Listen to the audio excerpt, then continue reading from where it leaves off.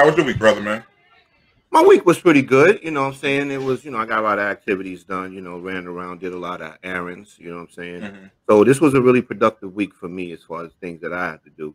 And, I just had my favorite for dinner. I had Spanish burgers. So I'm ready. What's a Spanish burger? Oh. Spanish burgers in my house. There's Spanish burgers and there's black burgers. Burgers. Shit. Yeah. I got the Spanish burgers are seasoned with adobo, and the black burgers are seasoned with Lowry's. Right. Yeah. Spanish burgers, brother. I know about the Spanish burgers. So we had Spanish burgers tonight, so I'm good with that. Yo, you don't have Lowry's in a black household is a must. It's like, and Rob, remember back in the day, when we used to eat chicken fish? Yeah, that's right. Remember that? A lot of people don't know what chicken fish is, though. They don't know. They don't know what that's. Down south.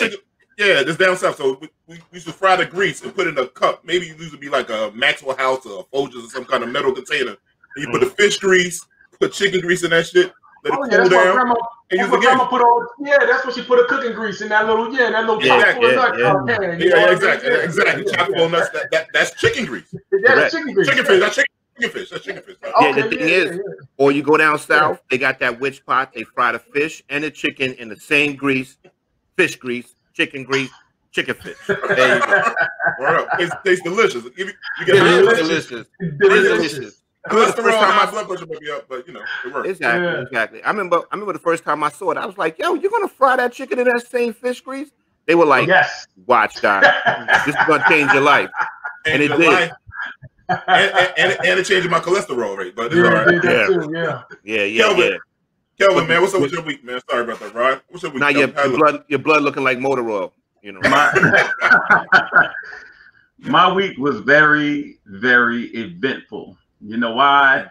Because again, having to deal with the natives. That's why. And I'm gonna yes. So I had a fire in July, and right now my house is uninhabitable.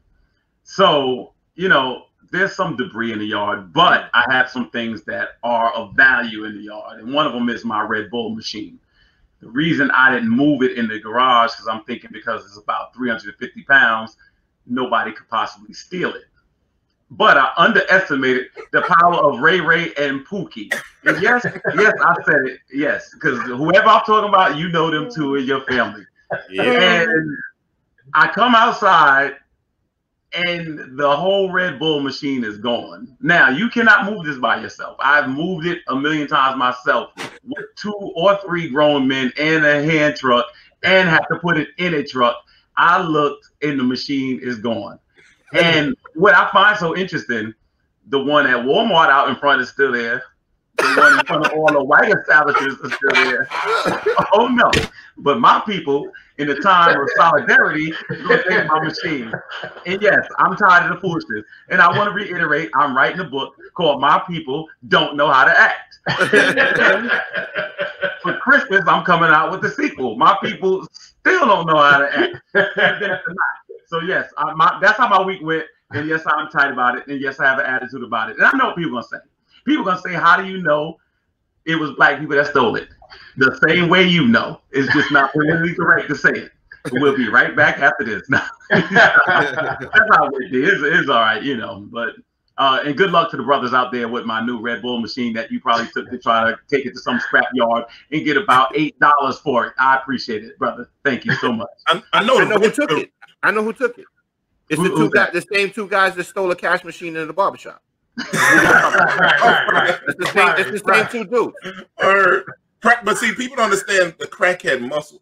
The crackhead, 2 things crackhead. When you smoke crack, you get superhuman strength, and you know how to work on cars. They're like ants. They live 20 times they wait. That's right. You become a mechanic overnight. It's something about once the pipe hits them lip. You know how to work on all type of German cars, all type of domestic cars, and you get superhuman strength. It's better than spinach. Popeye should have smoked crack than spinach. He should have really smoked crack. He would have been a man. A crackhead is the hood superhero. Always. Any new crackheads though? We gotta ask that question. I should hope not at this point. Nah, ain't no new crackheads. The only thing you get Yeah, they can do crackheads. Crackheads, that's the thing. They can paint. They can do all kind of wonderful shit. They can fly to Mars. Crackheads was different, better crackheads. They just had a skill set on smoking crack. I'm sorry if I offended anybody that had family members that smoked crack before, but we all got it. We all had a crackhead. We all got a crackhead. You know, you already know. Yo, you know what the funniest thing is? When you hear another crackhead call a crackhead a crackhead. Oh, that's the funniest thing. Yeah. I saw him take the bike out of your yard. It was a crackhead, and the guy telling you, and he's a crackhead himself. He's a crackhead. You probably seen many crackheads on the job. Right. Dude, I seen some serious crackhead, professional crackheads. You know what I'm saying? But you're right. Today, like finding a crackhead today is like finding a unicorn in the hood. You know what I'm saying? It's you don't see them as much no more. Nah. But they would like they. We got more functional crackheads. You might. You're right about that. Crackhead. But what's the drug now? The drug now is really like what? Heroin is back. Like heroin. Right? The kids pop pills. That's the suburban kids, right? All the new vaping. All the new asshole weed that smell like asshole. That kind of stuff. Like we smoked better weed back in the day. You know what I'm saying? Look, it's better weed. This new weed smell like underarms. It's like it ain't the good weed. I wouldn't. It's hard. Speaking of that, do we have any sponsors? Rodney? We have any sponsors? Calvin, I was hoping you wasn't going to ask me that. His name is Calvin. I tried to beg that sponsor to come back. That sponsor said, no, not right now. Oh, man. Yeah, I don't know. Yeah. We're going to keep it real on the show. I mean, the sponsor ran out. Nigga said Molly. Yeah, she said they smoking Molly. They're coming back. Molly, new thing. Molly. So that's like, you knew that, Cal. You knew it was a wrap for that sponsor after that. I knew that. But I saw it online when it was confirmed, though. Yeah, I'm working on the relationship. I'm going to therapy for the words that come out of my mouth. So I'm working on it. Trust me, ladies and gentlemen, I'm working on my mouth. But like it's so funny. Like we're talking about this now, like the weed and all stuff like that. When did you guys start realizing y'all got old? Like Derek. When did you realize you started getting old? Oh man, when I started saying things like my father, man, I started feeling like my father, looking like my father, man. You know what I mean? I think that's what I just realized. I don't know if I'm old, but I'm old. Look on this grade, man. I started dying of old. I started little things, you know what I mean? You first time you try to run ball or something with the young dudes, you find out real quick how old you are. Yeah, you know what I mean? Right? Try to run a little ball. Oh, ain't no full court at this point. No. Ain't no half court. Ain't no half court no more. That's right. You know what I'm saying? It's in the paint court. You got to be in the paint. That's it. I come off the bench. Ain't no more slapping back balls, touching them, none of that. Ain't doing none of that, man. I come off the bench in a one-on-one game. How about you, Kevin? When you started realizing you got old, man? I'm gonna tell you when the opening credits of this ran and I saw my goatee. Cause let me tell you something. My joint is being gentrified. All of the blacks is moving out. All of the whites is moving in. So that's when I knew. That's hilarious. That's hilarious. That's good. On it. And I was like, who was that? It was going. So that was, I recognized myself. That was good. That was good. Rod, how about yourself, man? Man, I got a different story, man. Yo, I knew I was getting old when I couldn't piss no more. I only tinkle now. I used to be able to pee from one side of the street to the other. Now I can barely hit my feet right now. You know what I'm saying? Hey, I'm telling you, I don't know what happened. But yo, pissing is a thing of the past for me. Now I just tinkle. Oh my gosh. Yeah. Yo, there's some things that even though I still, I know I'm getting older, I still won't do it, and I won't embrace it as an old man.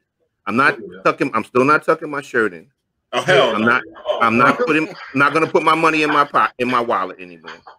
Right. And I'm not wearing no socks and sandals together.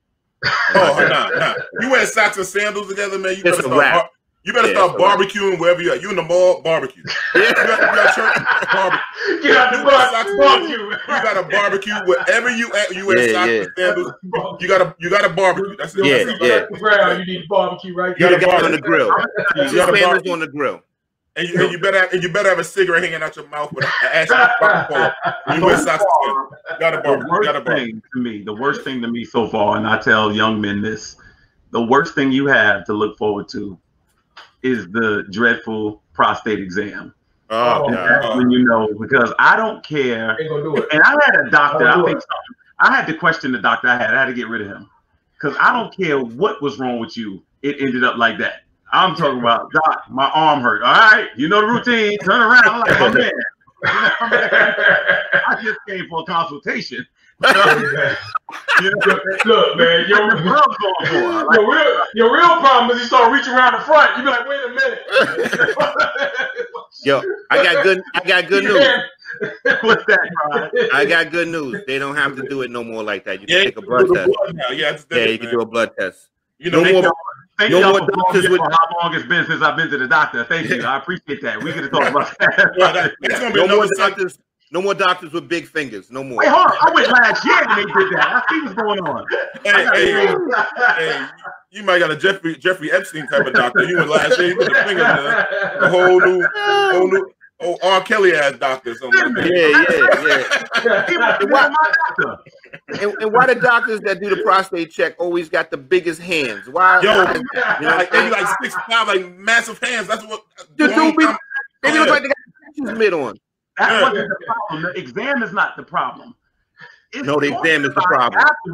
Afterwards, my man, like, here, wipe yourself off, and now we're gonna talk. I don't want to talk. I don't want to see you no more. You know what I'm saying? Like, we're gonna talk like nothing just happened. Like, I want to just. Yo, listen. When I had to get the colonoscopy, and that doctor put like gel in my ass, I told him he and I are dating now. Because I woke up, my joint was.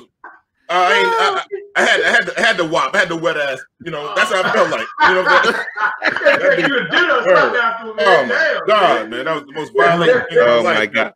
This is why we can't get no sponsors. This is exactly. Oh yeah. I'm gonna stop. I say I'm gonna rehab. No.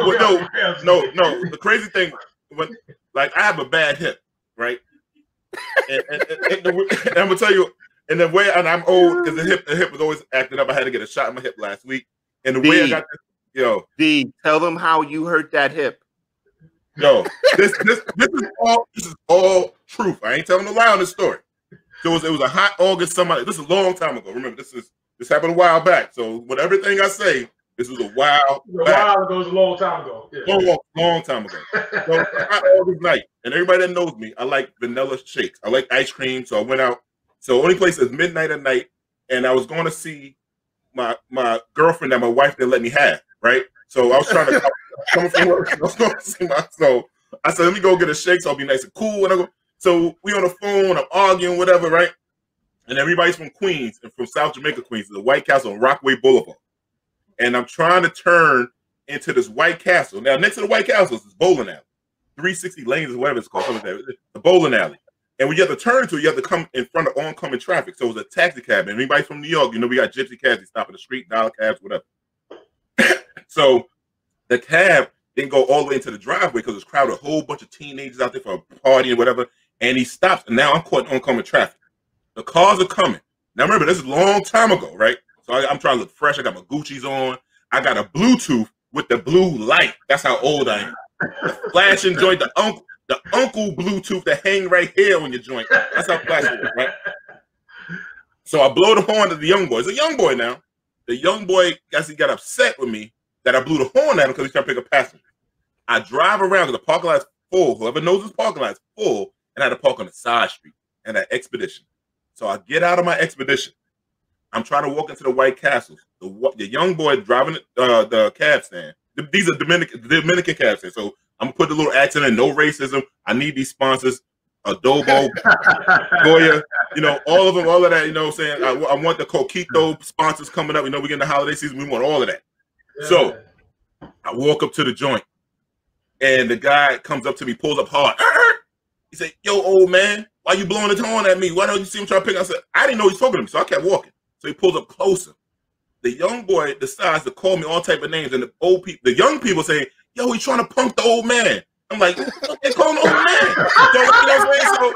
So I start screaming at the crowd like, I'm not fucking old. Like, I'm not old. So the young boy's like, fuck you, old man. And people like, yo, old man is off the hook. So the young boy decide he gonna come out with a stick to whip my ass. So, and anybody know me, I got a quick temper. So first thing I do is I put these black hands against his cheekbones. Smack! So I knock the young dude, I smack him, right? With the Dave Chappelle with the hands into the face, smack. So that's why I smacked him, right? So now the young people are yelling, yo, the old man got hard, the old man got nice hands. And I'm yelling at the crowd, fuck y'all, I'm not old, right? I'm not old. So an old white man start with his son, like, I told you, stop fucking with them old men. I'm like, brother. So I said, so the young boy's like, why you smacking? He pulled off, right? Thinking it's over. My ass feel my balls big, so I still go inside and order my shake.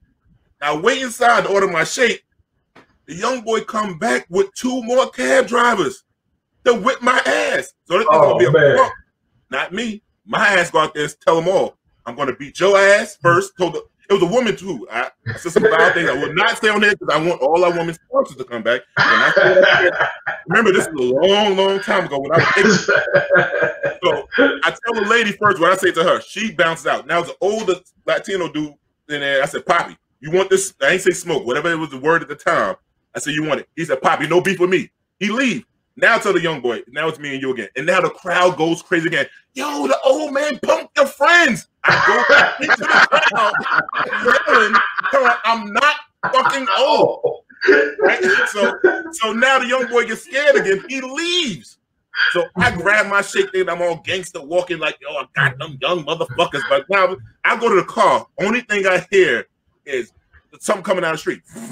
Now remember, I'm talking to my girlfriend that my wife didn't want to have on the phone. So now we argue because now the date changed up. She didn't want to go because I got an attitude, right? I sound too hyper. I hear the car coming down the block, the revving.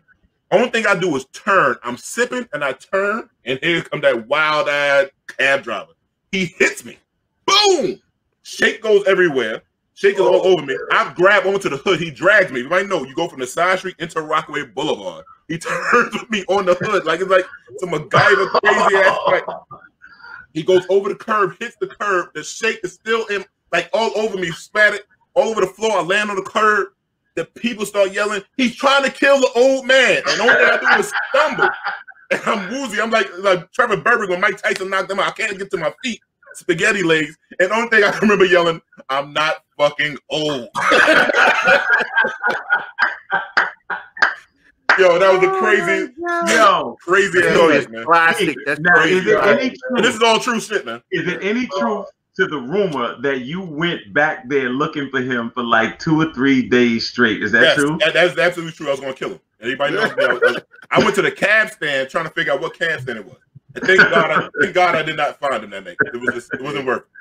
So that was priceless. Yeah, let me say something. It was worth it. It was worth it. It was just worth it for that story, brother. Yo, I know, man. Yeah, you got one.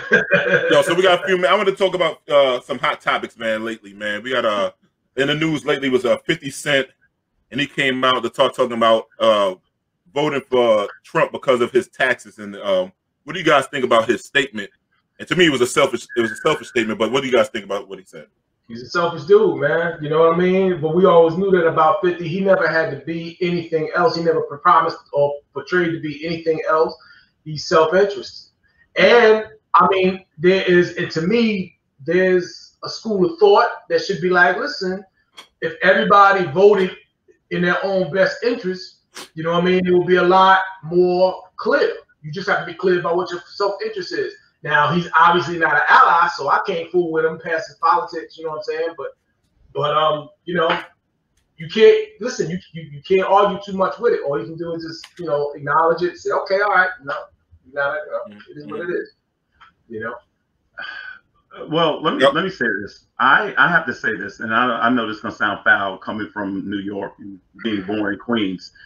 I'm tired of 50 Cent. I'm not even about this, just in general. I've never seen a person, this is just my own opinion, who is so afraid of being irrelevant that every week doesn't go by.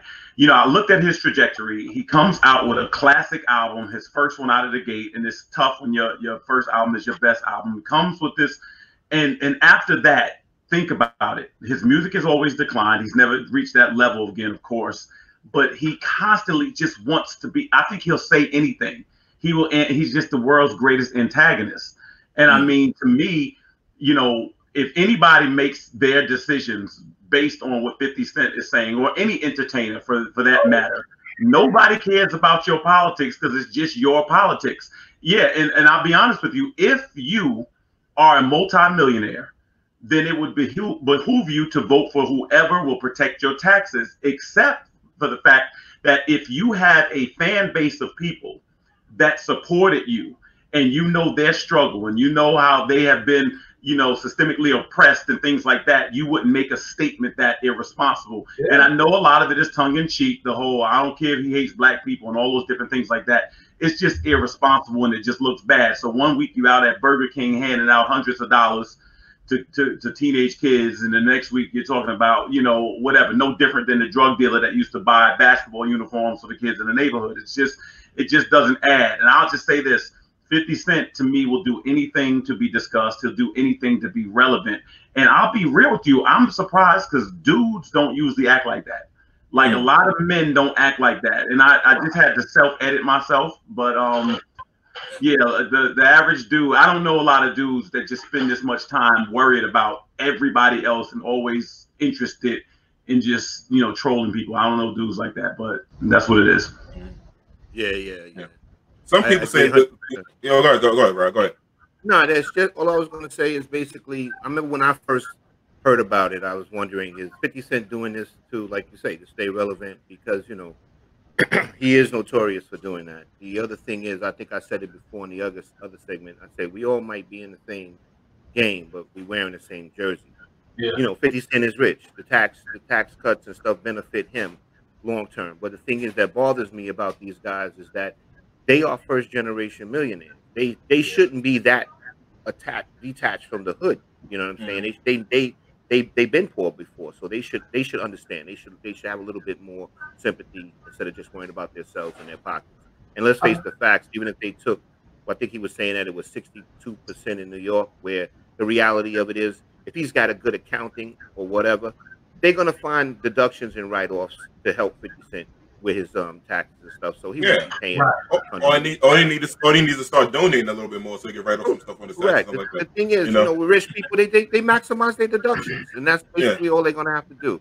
Because what? Okay, let me ask you everybody over 400,000. Everybody over 400,000. Biden said he's going to tax at a higher rate. Correct? Something around that number. Yeah.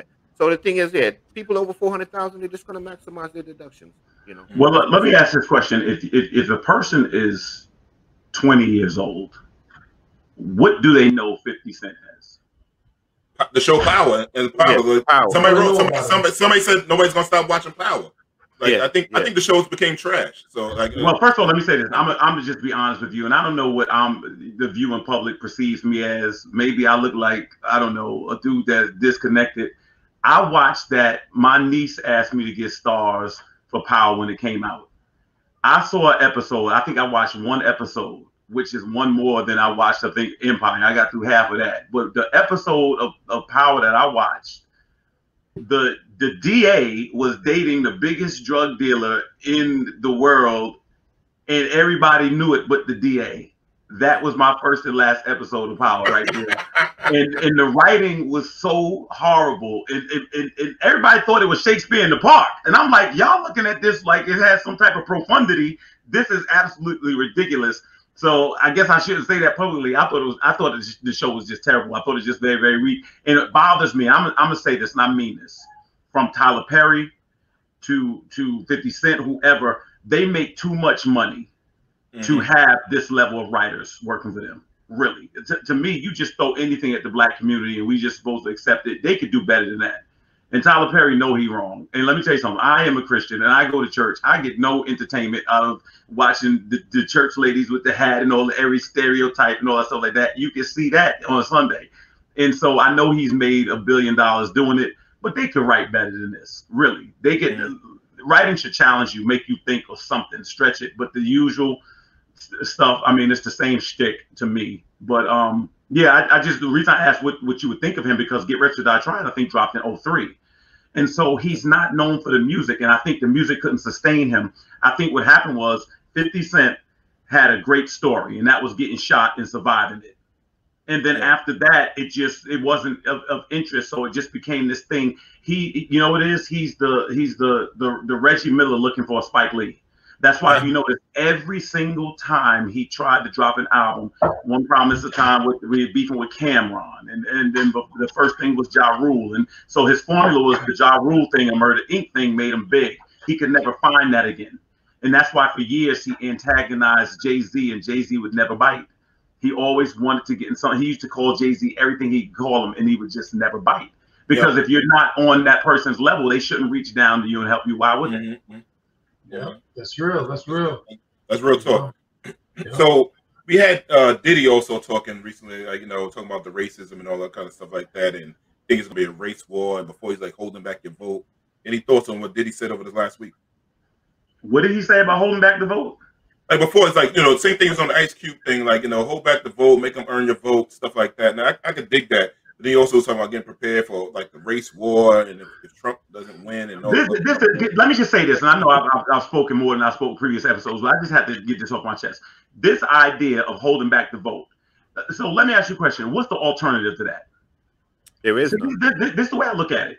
So, and I want to pose this question to you all, and I've been saying this and thinking this a lot. So you have two choices here, okay? In my example, my hypothetical, you have two choices. One of these two people are going to be elected. The first person, their platform is, if they get in office, they're going to punch you in the face 100 times a day. The second person, if they get in, they're going to punch you in the face 50 times a day. Now, you say, you know what? I don't like either of those scenarios. Which one are you going to vote for? You say, I don't care. It doesn't matter. I'll just let it go. Whichever way it comes out, I'm fine. Which way are you going to vote? Which way are you going to go? But see, that's the key. You have to feel like, if you feel like you only have those two choices, then you're going to choose the lesser of two evils, which is the 50 times. You know what I'm saying? Right. But when you say I'm not going to vote at all, now you rolling the dice. Now, sometimes if there's a time to roll the dice, sometimes, you know what I mean? According to people. So, listen, I think Diddy, what he can do, the best thing I heard from him was when he was saying that starting another political party. That was the best thing that came out of that conversation for me. You know what I mean? It's just like, okay, cool. He's one of those people who could legitimately start a new political party. And that party could maybe explain things or explain the issues or whatever to people. You know what I mean? And you can kind of start from there. You know what I mean? But but listen, I didn't know there was this many Trump supporters in our community.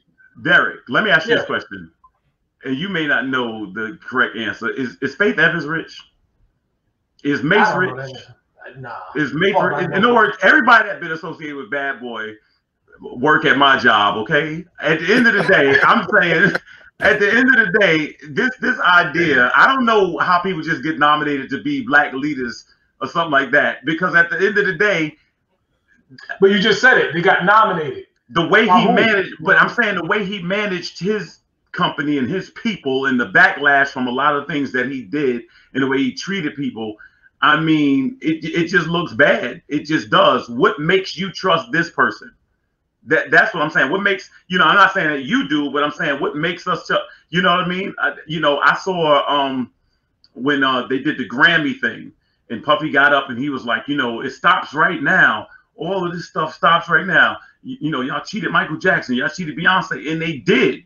But at the end of the day, these industries that you've been in bed with, both literally and figuratively, all right, edit that part out. I'm sorry. What I'm saying is this. At the end of the day, you made money from these people, and then you want to come in front of your people with this stance, and it just doesn't seem believable to me. It just doesn't.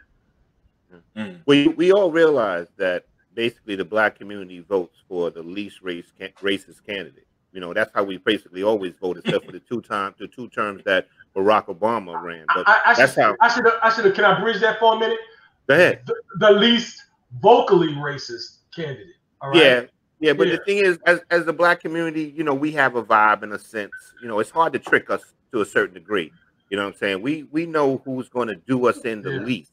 And the thing is, like I said, except for the 2 terms that Barack Obama ran, that's how the black community votes. They vote for the least known racist candidate. That's how it basically is.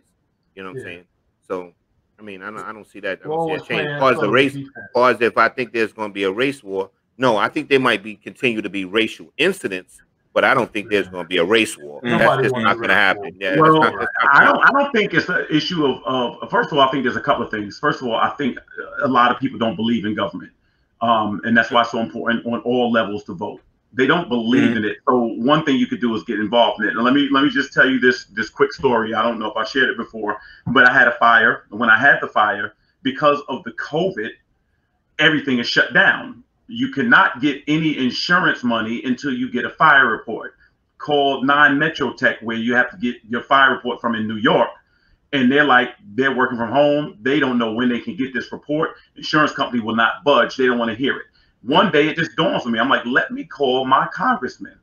Let me call my congressman's office. I call the congressman's office. He's like, oh, we don't deal with that. You call your council member's office. They connect me to my council member. And I'm telling you, the man that I've been told that was out for 3 weeks, the man that I've been trying to reach for 2 months, called me from his cell number that day and said, I'm going to email you the fire report. This man, every time I call his office, they like, he out. I went to a council member's number and I realized they have different contacts. They are able to reach people that we can't. So we have to get involved in this process. It bothers me to see a place back in the day like Ferguson, where it's 95% black and the police chief is white. We've allowed that stuff to happen. And what really gets me is, I remember coming out of Madison Square Garden one night, the night that Patrick Ewing number was retired. I was in the garden. I come outside. There's 3,000 kids lined up around Foot Action. And then I'm like, what's going on? Oh, the new Jordans drop at midnight. Now let some legislation come in to say something that we don't like. They had legislation started in Virginia that said if you are caught with your pants sagging without a belt, it could be up to a $400 fine. When I tell you dudes in the barbershop went off, when I tell you they was ready to march on Washington, it's not the voting, it's people don't recognize what matters. You know, I have a cousin right now, he's 41 years old, been in jail before. He told me he never voted before. I'm like, if anybody needs to vote, you need to vote. And for the first time in his life, he just voted. You know what I mean? You know, I just think you need to be heard. And I think we need to be educated on that. And that's the reality of it. And this is a good segue. This is a good segue we're about to go into now. So we're going to have our first special guest for the night is my boy, my frat brother, Karan. Karan, he'll be on in, can we get Karan in the studio? There we go. Hey. My brother, he's coming on right now. How are you? Right. What's going on, brother? What's up, my brother? What's up, brother? Welcome. Y'all can hear me good? Yeah, we hear you, man. We got you. I got a question for y'all. Is every guest special, or am I just no? Special? You're super special. You're special. Okay, I appreciate that. I'm glad I didn't answer. I almost answered that wrong. what they said. Listen, Ron. You know any sponsors that might want to be on this show? We need all the help we can get. We need all the help we can get, man. You know, how about y'all call your local council member to sponsor the show? What's up with that? I'm listening to y'all. Oh, that's true. That's true. I wanted to add to that. Like, you know, people talk about, you know, voting for the presidency and all that stuff, but the most important votes is for your congressmen, your local politicians. Those are the people that get things changed in your community. Those are the people you have immediate access to. You don't have access to the president. First, hold on. Let's get Karan's background. Karan, tell people a little about yourself and what you just ran for and stuff like that. Okay, so check it. Before I even get into me, brothers, I must say thank you for the conversation that y'all are continuing to have every week. My wife makes sure to put it on and we sit back, we rock back and just listen to y'all divvy it up. In terms of let's chop it up, it is definitely barbershop talk. It's conversation that I would be having with my boys anyway. So I really appreciate the fact that y'all have created this platform and continue to have this dialogue, especially around this time where people need this sort of content to keep them sane and to also help them make decisions as they move forward. So thank all of you for what you've been doing. Thank you, bro. Thank you, Karan. Appreciate I will send Karan's check to him via Cash App. I appreciate it. But you know, myself, I'm locally involved, like in everything. I'm a local community gardener. I have a garden around my around the corner from my house with a bunch of community residents that are a part of it. I was the president of the former block that I was on, the block association. I was appointed to the local community board. I don't know if everybody's familiar with community boards, but community boards are local municipal bodies that are responsible for the enhancement of service delivery. There's 50 people that either live, work, or have a special relationship that are appointed by your local council members to the community board. The borough president appoints all 50, but the recommendations come from the local council members. Think about that. I now currently work for the district office of my local community board. So I went from sitting on the board to now being a part of the 9 to 5 operations of you know, enhancing service delivery and what that looks like.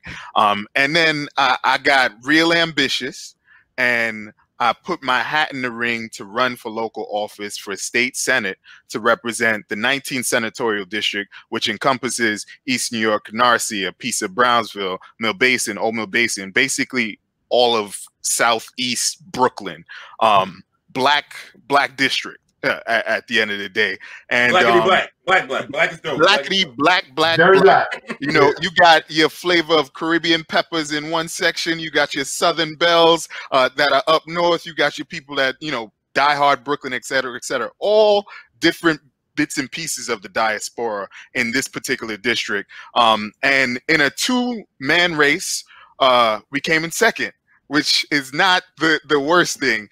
We got over 6,000 votes, which was an accomplishment within itself.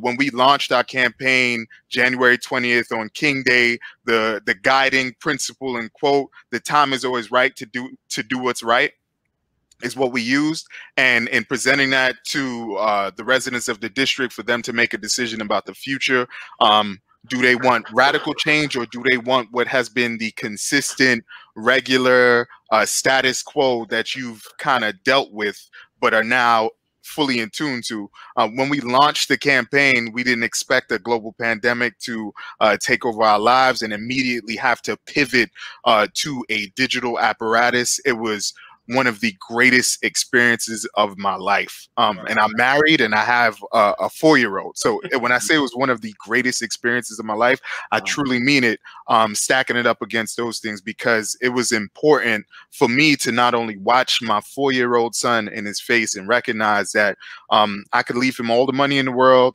I could leave him the house, you know, I could leave him a bunch of things, but if I'm really about something, I'm going to leave him with a better condition than I inherited, not financially, but also a part of the community. You know, I grew up in East New York. I've been here since I was 3 years old. My parents came here from Trinidad, had me. My wife has the same story with her parents coming here from Trinidad, having her, and us being together, my grandparents being on the block over, understanding the intergenerational and experiences of so many people. I recognize that with the time being right to do what's right, we can't continue to sit back and just have dialogue about the things that are happening around us. It's not creating the change we wish to see. And I know Damon probably wasn't expecting that long introduction. No. I got no, that's a good introduction. I got one thing. Since you West Indian, can you pop your finger like this? Like all West Indians can snap their finger. Can you do that? There you go. He was Indian. There you go. He did it. Yeah. Southern people can't do that popping finger thing, man. We can't. That doesn't work for us. But real quick question. So you said we did go into this whole new online thing and internet, and one of the challenges that we had during this process, during this time, during this pandemic, was collecting data of the census. And the thing is now, like you see, like the Republican Party are trying to basically juke and scam us all out of the proper data and collecting of data of the census. And I know you're one of the big advocates of the census, and you talk about a lot on your own personal platform. Mm-hmm. What do you say? What do you say? Can you educate the people? What if we don't get a good collection of the census? What are we jeopardizing? everything you see around you. The census, the money that is going to be dished out because of what the census is. The census is a count of all the individuals that live in the United States.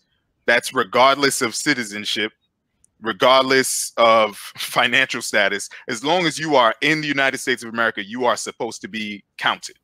And the simplest way that I heard this census explained, in terms of just everybody getting it, you know, if there's 10 people in the house and only 5 of you are counted in the census, you absorb the amount of resources for 10 people, but they have you counted for 5. So they're going to allocate the funding for 5 people, you know, for the things that you might need. So just of various examples, when you think about schools, you have your local schools. Around the corner for me, I grew up going to public school 202. If only 5 students are counted and we need the resources for 100, and this is an extreme example, we need the resources for 100 students because it services this great big area, and you didn't respond to the census, you are jeopardizing the future of your children. We got 5 textbooks now because we only counted 5 students.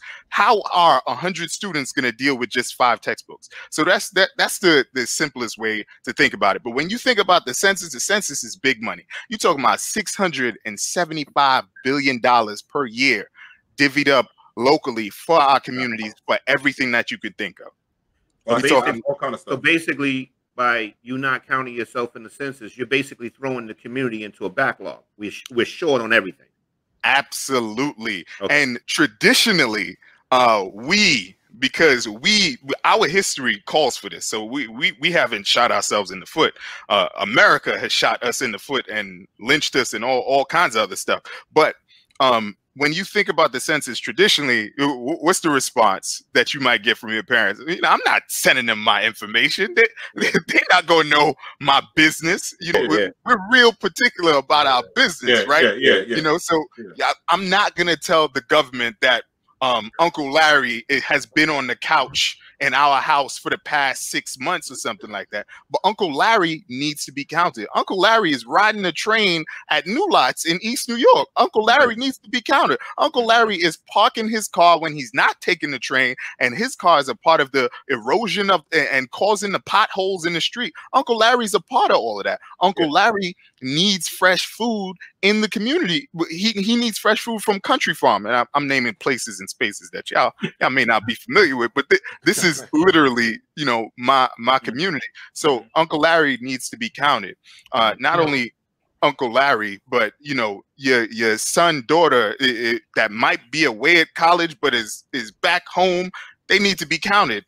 And Damon did highlight this, but like we did a lot of work for the census in this cycle, and it is now since passed. But you know, responding to the census is by far one of the most important things that you could do. And I'll close with this just to really make it hit home. I just turned 30. So my 40-year-old self, for those of you that filled out the census, thanks you. Because, you know, when I'm older, think about it, you know, Chadwick Boseman, 39 years old, passes away. You know, we got to get more checkups. We gotta do all the colonoscopies and all the things that we need to do. I need to be able to do that right here in my own community. So if the funds are not there at those health centers, I'm gonna have a problem. I might put it off, and then be in a situation where it's no good. So my 40-year-old self, thanks you. I have a 4-year-old son. You know, his 14-year-old self thanks you for doing the census, because those funds are going to be allocated for the next 10 years affecting our lives. My mom is 56. Her 66-year-old self, when she retires, thanks you, because these funds that are going to be dished out and doled out through the census, and it's not just a financial thing. I would definitely be selling y'all short with that. The census is directly connected to representation. So Yeah, I was going to ask a question along those lines. Like, what about people? You know, you have people with various immigration statuses. You know what I mean? And you know, you may be a little reluctant, maybe, you know, to fill out a census form. How does the census affect them? Yeah, you know? And the brothers and sisters are incarcerated because now upstate gets to count them. Yeah, upstate gets to count them. So that's the thing about this system. It's never been really used to the benefit of us. Even when we get hip to it, you know, they shoot us in the foot. So in 1790, when I think the first census was conducted, we were counted as 3/5 of a person. You know, even though we were whole people, we were counted as 3/5. You know, so this is the start of the census. Why is that important to note? It's important to note because a lot of people think, well, you know, what? How come the census is now suddenly important? It's always been important. That's why they counted us as 3/5 of a human being, because the connection between representation and the census numbers is so important. The South would have had more representation in the House of Representatives if we were going by whole people. Right. So 3/5 was so that there would be some semblance of balance between North and South, and the battle around slavery. You know, when you think about it, the census was a battle about us. You know, about how we're going to count these people because it's directly tied to representation. Fast forward to where we're at now. Most folks are discouraged from filling out the census because, you know, you don't want people in your business, et cetera, et cetera. But living in a state like New York, I don't know where everybody's from or where everybody's at. Everybody in this room is from New York. Oh, no doubt. Okay, cool. And we've lost, I think, since 1950, like 2 seats because of the undercounting that has happened. This census year, as challenging as it's been, think about it. Census Day is April 1st. What was happening in the city April 1st? Everybody was on the couch. Everybody was on the couch. Or sick. Yeah, or sick. And when you think about how the census, how they send out enumerators, which are the people come knock on your door, have you filled out your census? This was the first age of social media for the census. It was the first time the census you could respond online, which is wild when you think about it. It's the first time that you could call and do your census. This was the first time those things were implemented. Before, you just had to do it by mail, and we already know the problems that we have with mail. Speaking of that, right? Yep. So over the last few months, as you've seen, that we have had a lot of blacks for Trump. A few years ago, we had that same black dude that Jerry Curl looking shit that was behind Trump all the time. His punk ass was out there all the time. Now we got now. I'm sorry. Sponsors. These are not the words of my other co-hosts. But so now we have a lot of people that voted for Trump 4 years ago that are black.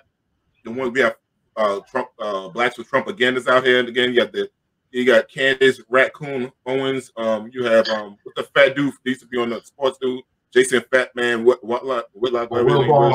Yeah, him. You know, you got Kanye West calling him a god. Jesus, Kanye. So now, what do you say to the black Trump supporters? Actually, you know what? I'm gonna bring in a special guest right now. It's my man Damien.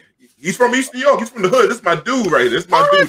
This is my dude. This is my brother and everything. I want to welcome before you get answer that. Bring in Damien. Whoa, hold on. What's up, Damien? Hold on. You gotta set me up here. Hold on. Listen, as they say in the streets, I had to line you up, bro. I think there's a difference between a Trump supporter and a vote for Trump. Okay, go. Let's explain. What's the difference? What's the difference? I believe in the art of war, right? I'm a black man. I'm 45 years old. I love my community. I have a community center. I run a nonprofit to help brothers and sisters that come home from prison. It's called CMO Network. From the age of 19 to the age of 29, I was in New York State Prison, where I earned my master's degree in theology and ministerial services. But my vote for Trump wasn't for Trump. My vote for Trump was a test And I'm telling you, at 45 years old, this is the woke that I've seen any black people in my lifetime. This is the best time that I've ever seen us aware of where we stand in this country. So it wasn't a vote for Trump. It was just a vote against the bullshit that we've been going through. So many times, too many. But you don't think there's going to be more bullshit by you voting for Trump? No. I feel like there's a lot of bullshit going on right now. I voted for the bullshit. I believe in a growth-filled environment, and there's too many people riding on the gray. There's no gray here. I know people that don't look like me, that's not of my tribe, that don't spend with my tribe on purpose. On purpose. But for our people, man, we are so forgiving. I got the number one basketball prospect this year went to an historical black college. That never happened in my lifetime. That could only happen under this idiot right here. I didn't vote for Trump because I think that he would change the system. I know that the enemy of my enemy is my friend. So do you think the young man, not because of Trump, but do you think because of the George Floyd and all the other stuff that was going on, and we started waking up to the education of historical black college? Because actually, back in the day when I went to school, and Kelvin O was around the same age, in the late 80s when we started looking for colleges, we had the biggest numbers of black kids going to black college because of shows like A Different World. You had School Days, and I think that was the awakening. Something happened in between that time that kind of changes from going to start black college. Well, that's one way to look at it. I see somebody here said a vote for Trump is against my organization. Damon, you know me. You know I don't write grants. You know I get my money the old-fashioned way. People of color have always been the #1 spender and the worst investor. That's why they don't mind giving us money. They give us money because we're not going to invest it in ourselves. So I'm not looking for the government to take care of me. That's not what I'm doing. As far as the vote for Trump, I'm not a supporter of Trump, but the enemy of my enemy is my friend. If this system works perfect, my tribe still lose. So anybody trying to fix the system is not on my side. Trump is enough of an idiot to fuck the system up, and I'm with that. Sorry about Karan. No. Hey, listen, we curse. Our sponsors already left. I'm trying to work on it next week to get our sponsors back. I kind of messed up things a couple of episodes ago. So, but Karan, you look like you was about to say something. Yeah, there's a lot going on. It's a pleasure to meet you, man. Because Damon gave me a little backdrop and was like, "Yo, we're gonna have this conversation." Da da da da. And I was like, "Okay, cool. I don't think it's gonna be no beef or anything like that." At the end, yeah, but something you just said really piqued my interest about, like, you don't necessarily want to vote for folks that are going to fix the system because the system is designed to essentially oppress us, et cetera, and run it the way that the system is supposed to be. You don't think what Trump has done is like he's not running the system the way it is? Because when you think about the system that we are under, it's a capitalist system. They believe in white supremacy. They believe in essentially the white apparatus superiority, et cetera, et cetera. You don't believe that he's still functioning the system the way that it's designed to oppress us? Like, of course, I think he's functioning the system all in but one aspect. There's no secrecy. So those individuals that's telling him, hey, you can't do that, let's do it like this now. He's like, nah, we're going to be straight up about it. So it's almost like, imagine your sister dating somebody that's not good to her. We've been dating America, and America has not been dating us. So if I'm talking to my sister, I'm going to tell my sister, yo, stop dating somebody that's not dating you. It's all there. Stop talking about he love you. Stop talking about he makes you happy. The facts don't have no feelings. And the fact says, America does not care about my tribe. And every time I fight and try to sit at her table, she changes the rules or takes what I have. So even if I played the rules, she takes it. Look, do your research. Self-educate. You got Freedmen's Bank. You got several different times in America where we accumulated funds after slavery, after being in prison, and they still took it without anything. Yo, I'm taking this. Fuck that. So why would we still try to play the game with them? We've all been single, right? We've all been single, and women have access to those 5 words. What are we doing here? Trump gave us the answer. You can't do no worse than me. Why? People ask that question. What are we? A woman will ask you, "What are we doing here?" Why? Because she want to know what is she supposed to do now. We know exactly where we stand with America, and we still trying to sit at her table and say, "Please help me." But when you vote for that, you are supporting to keep us in a certain place. No, what I'm doing is backing you into a corner. I am an agent of change. I am someone who changed my life, and I help others change their life. Most people, 90%, only change when they back against the wall. So what I'm hearing is that you're like Trump in the sense that Trump is a nihilist and he is a disruptor. So you are voting for him on that, on that qualification, him as a disruptor, and you wanting to just completely destroy what's going on and be a disruptor along with it. You think this whole thing needs to be torn down, and Trump is the best agent to do that. The only place you put in a new system if the other system is gone. You can't place a new system while our system is here. So let me just take something. I'm going to take some power away from this conversation, right? Because we're going down a bunch of philosophical paths right now. None of us in this room have ever voted for president, ever, right? We all live in New York State. New York State is democratic by nature. My brother, you, even though you voted for Trump, you really voted for the electors that are supposed to cast their vote for Trump. Living in New York State, you basically threw it down a well.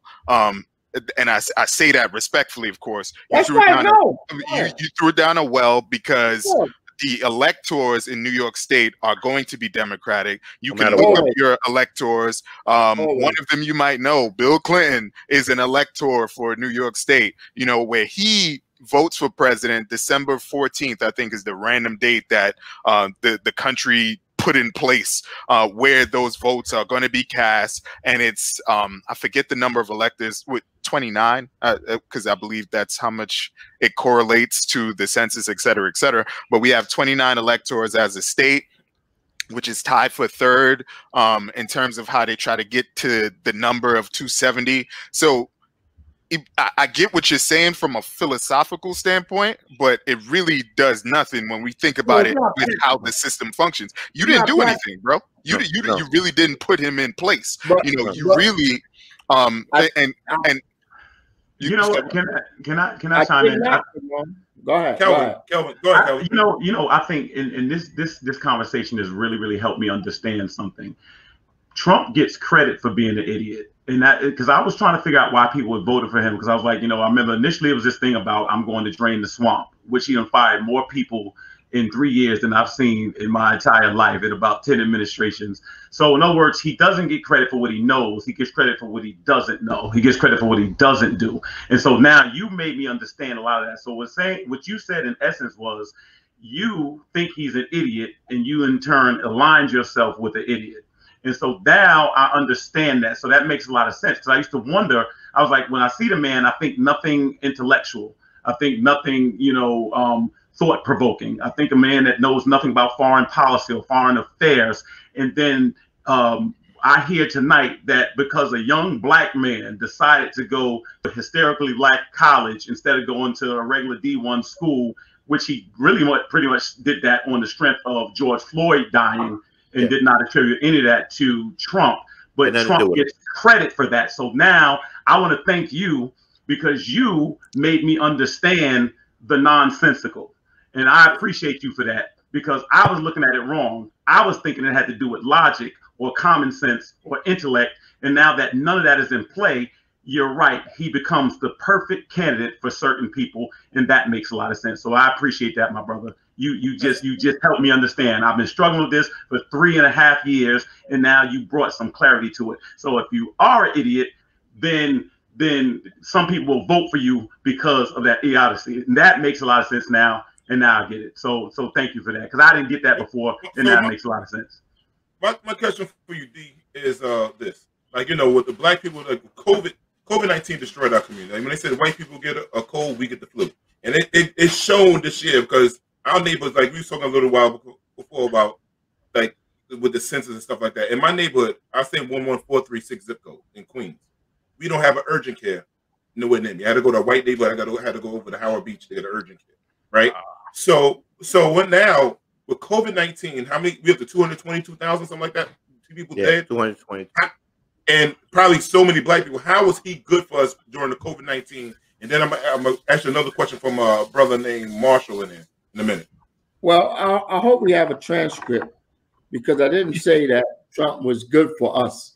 Okay. What I said was, in my 45 years on this life, I have never seen my brothers and sisters so woke. Gotcha. So it wasn't about Trump. I agree with you. I agree. I go to that. I don't know about in your lifetime. You said in your lifetime. That's right. As far as the young man going to a historical black college, I did not say. What I said was a situation. If we want to talk about George Floyd, I know that maybe several other presidents would have took a knee. It took an idiot to not listen to anybody else and say, don't take a knee. For some reason, there's still black people here that think that America is for them. Even though what you're doing, but the problem is you're mixing issues. So in other words, everything that happens under his administration does not mean that he caused that. So I say other day I saw a young man help an old lady across the street. That's because Trump is in office. It just doesn't work like that. No, so I'm never giving him credit for that. Right, but what I'm saying is this. In other words, these messages come off mixed like that. That's what I'm saying. I've never seen brothers and sisters so woke. You've never seen a man get someone to hold his knee on somebody and kill him like that either. So in other words, what happens is this. And well, the rest of the world has it. The rest of the world has it. So I want you to know they could have done that with Obama in office and killed the man too. You know what I'm saying? So in other words, I'm saying don't give him credit for things that have happened just because it happened to happen in his administration. That's what I'm saying. But if you say that, in other words, what I was saying was this. I realize he doesn't have to do anything to get your vote.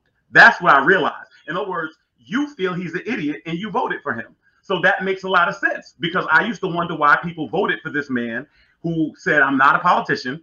I don't have a record. Now he has a record and he has a failed record. But again, people say being an idiot is a positive. I didn't know that. I thought it was a negative. You just said he got to vote for being an idiot, right? So Kelvin, I asked you to put Trump's record against America's record. What's the difference? Put it into context. What have they done for your tribe, America as a country? That was so wrong that Trump did not do the same thing. America. In other words, I get what you're saying. So in other words, if somebody treats me bad and somebody else treats me bad, I just need to just vote for somebody else bad just because I've been treated bad. Yeah. Correct. No, just get comfortable with being treated bad. Just get comfortable with it. That's basically what you're saying. If I could just add, that one line really like makes the hairs on my neck stand up about like you've never seen our brothers and sisters more woke. And someone in the comments basically said exactly what I was thinking. You know, when we think about our brothers and sisters being woke, like this era of social media makes it seem, I guess, a bit more sensationalized than it is.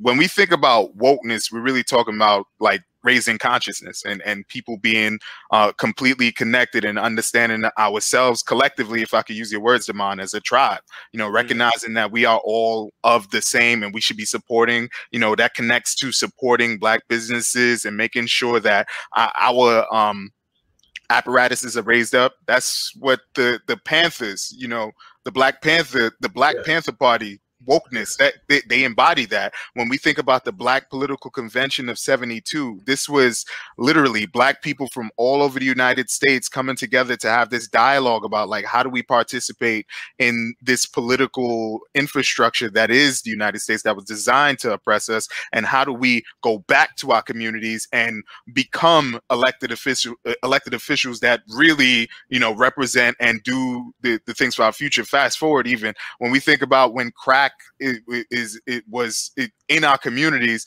you know, there was the Black men's movement against crack in the late 80s, early 90s, you know, that right here in Bed-Stuy and East New York, you know. So when I think about, and I'm not going to give any more. Well, no, I'm going to give you a chance to respond. I'm going to just finish my statement with like, you know, these are prime examples of really just small examples of what is a part of our history. There's always been a conscious thread that didn't need the worst extreme of what's happening around us in our present day to organize themselves. They were organized because there's so many other things that we have to face and fight against. And I know we're like moving on time. I want to say this. You know, we can get caught up in presidential politics as a community. This is the time where everybody swear up and down they know politics. They watching CNN, and MSNBC every evening that they come in, and they tweeting random stuff about politics like everybody knows something all of a sudden. You know, I'm not putting myself out there as an expert, but I studied this. You know, I studied government and politics as an undergrad. You know, I got my master's in public administration. I pay attention to this in non-presidential years. So my encouragement to all of the viewers and everybody that's listening is that next year might even be more important than this year in terms of local elections. We got 36 council members that are term limited. Council members have more control over your immediate lives than the presidency when you really compare the two. When you want to see a change, you know, everybody use that Gandhi quote, be the change that you wish to see. You know, the changes come from those local seats when we are completely attuned to what's happening locally. So that's 2021. There's a bunch of term limits. So that's just the city council. 4 out of 5 of the borough presidents are term limited. Just to define it, term limited means, you know, Eric Adams, borough president of Brooklyn, he can't run again in this cycle. That's why he's running for mayor. You know, Mayor de Blasio, he's term limited. He can't run for mayor. You know, when you think about it, the political landscape of our communities are about to shift in the most hard way. And most people are going to drop off the map after November 3rd, after they cast their vote, and then think about it in the next 4 years, 2024. Yeah. That's when you have Diddy and everybody else. They got all these plans close to election day, but in between years, where the hell are the plans? Where's the founding the party? Where is that? You know, and why aren't you yielding to the people who are doing the work in between those presidential years? So we could go back and forth in presidential politics. It's real easy. It gets everybody excited emotionally, but really I want to encourage everybody to just pivot their focus well beyond November 3rd, because 2021 is huge. So a lot of people like, man, the chat was going off so crazy. I could barely keep up with the chat. I mean, like, talking about Trump to get people heated. I think Thanksgiving's gonna be kind of fucked up this year for everyone. I don't know. So you know what? This is the thing that gets me. He's 45 years old. I'm 47. This thing about being woke, I almost resent that term. Like, I remember being a kid learning about Medgar Evers, my parents making me watch about the Civil Rights Movement and the Voting Act and things like that. Why black people, it seemed like apparently just found out stuff when Trump got in office. What is this woke? I saw Rodney King get beat with a club on TV on a video cam back in the day. It's like, when did we find out America was foul? When did we find that out? Like 3 years ago? When did people find out America was foul? That amazed me. Like, I didn't know America was founded on racism until Donald Trump came into office. That's what I just don't understand. That's what it comes across as. I'm sorry, brother. Go ahead, Damien. It's always been there. I'm sorry, Damien. What you gonna say? Go ahead. He wanted to say something. No, I'm just hoping the transcript and we could go back. David, we don't have the transcript, brother. Just say what you're gonna say now, brother. We low budget here. We got low budget. Right. Was in my lifetime. Karan, how old are you? I'm 30. You're 30 years old. What do you remember about the crack era? What do I remember about the crack era? I don't remember anything, but I can also look at. Hold on. I lived my elders.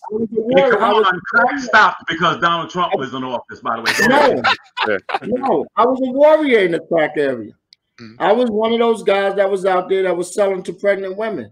So I know the situation. Unlike anybody, not like anybody else, I run on reality therapy.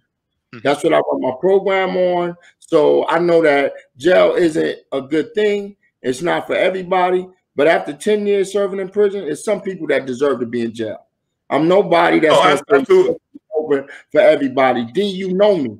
So it's not like I'm coming and I'm pulling some shit out my ass. I put my money Where my mouth is, I put my actions, I put my body in the line of fire. I love my community. I love my people.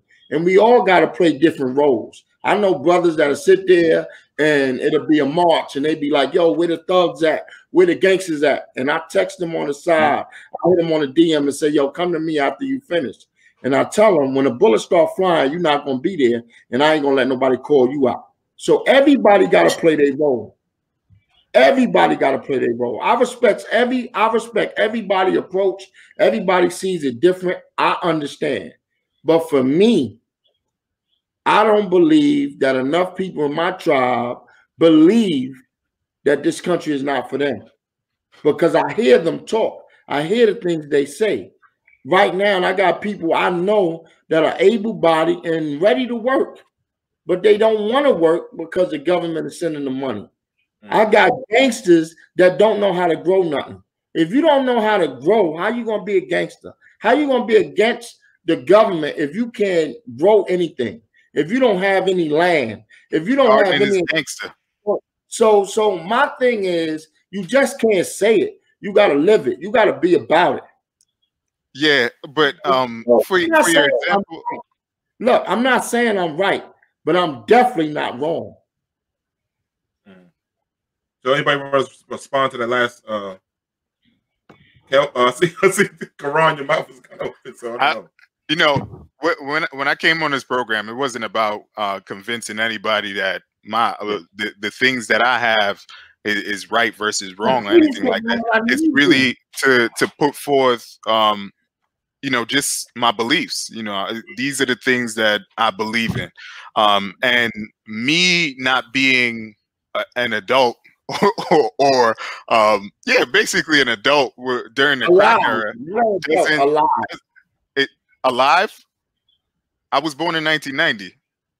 After the Damn, boy, I was a freshman. After the crack era. Crack was still around in the 90s. It was heavy, you know. Yeah, so I don't know why it was big in the 80s. It was from like 82 to 87. Crack is still around now, but in the 90s it was not like in the 80s. It was crack like that's neither here nor there. That's neither here nor there. The thing is, like, we got to stay on topic here. Let's talk about it's neither here nor there. It plays no role. My experiences and the things that I'm presenting is not necessarily coming because I've seen, like, I was a full adult during that time. I listened to my elders, the folks that have been around, the octogenarians, I don't even know how to say this, the 70-year-olds, the 60-year-olds. You know, I have conversations with folks like Viola Plummer, you know, who helped founded the December 12th movement. Offshoot, Sonny Abupadika Carson is one of the founders of the December 12th movement. He was at the vanguard of the black men's movement against crack, going into crack houses and making sure that, yo, you're not gonna sell to our community. That's not gonna happen. So when I present and speak on these things, and because it was really just to combat the idea that you've never seen folks more woke, I'm going based on the history that I know from the elders. You know, I might be young in age, but I'm well beyond my years in terms of my experiences, what I make sure I absorb. So when as we pivot back to what we're talking about in terms of everything politically, you know, I'm again encouraging folks to really take the local stuff seriously. And on the local level, I'm gonna just put y'all on some game real quick. Right? At the local level, you don't have someone overt like Trump. You have nothing but Democrats in Brooklyn and Queens, you know, so you think everybody's good. Wrong, wrong, wrong. Everybody comes from a different everybody comes from a different branch of the quote unquote Democratic tree. And almost everybody comes from a political machine.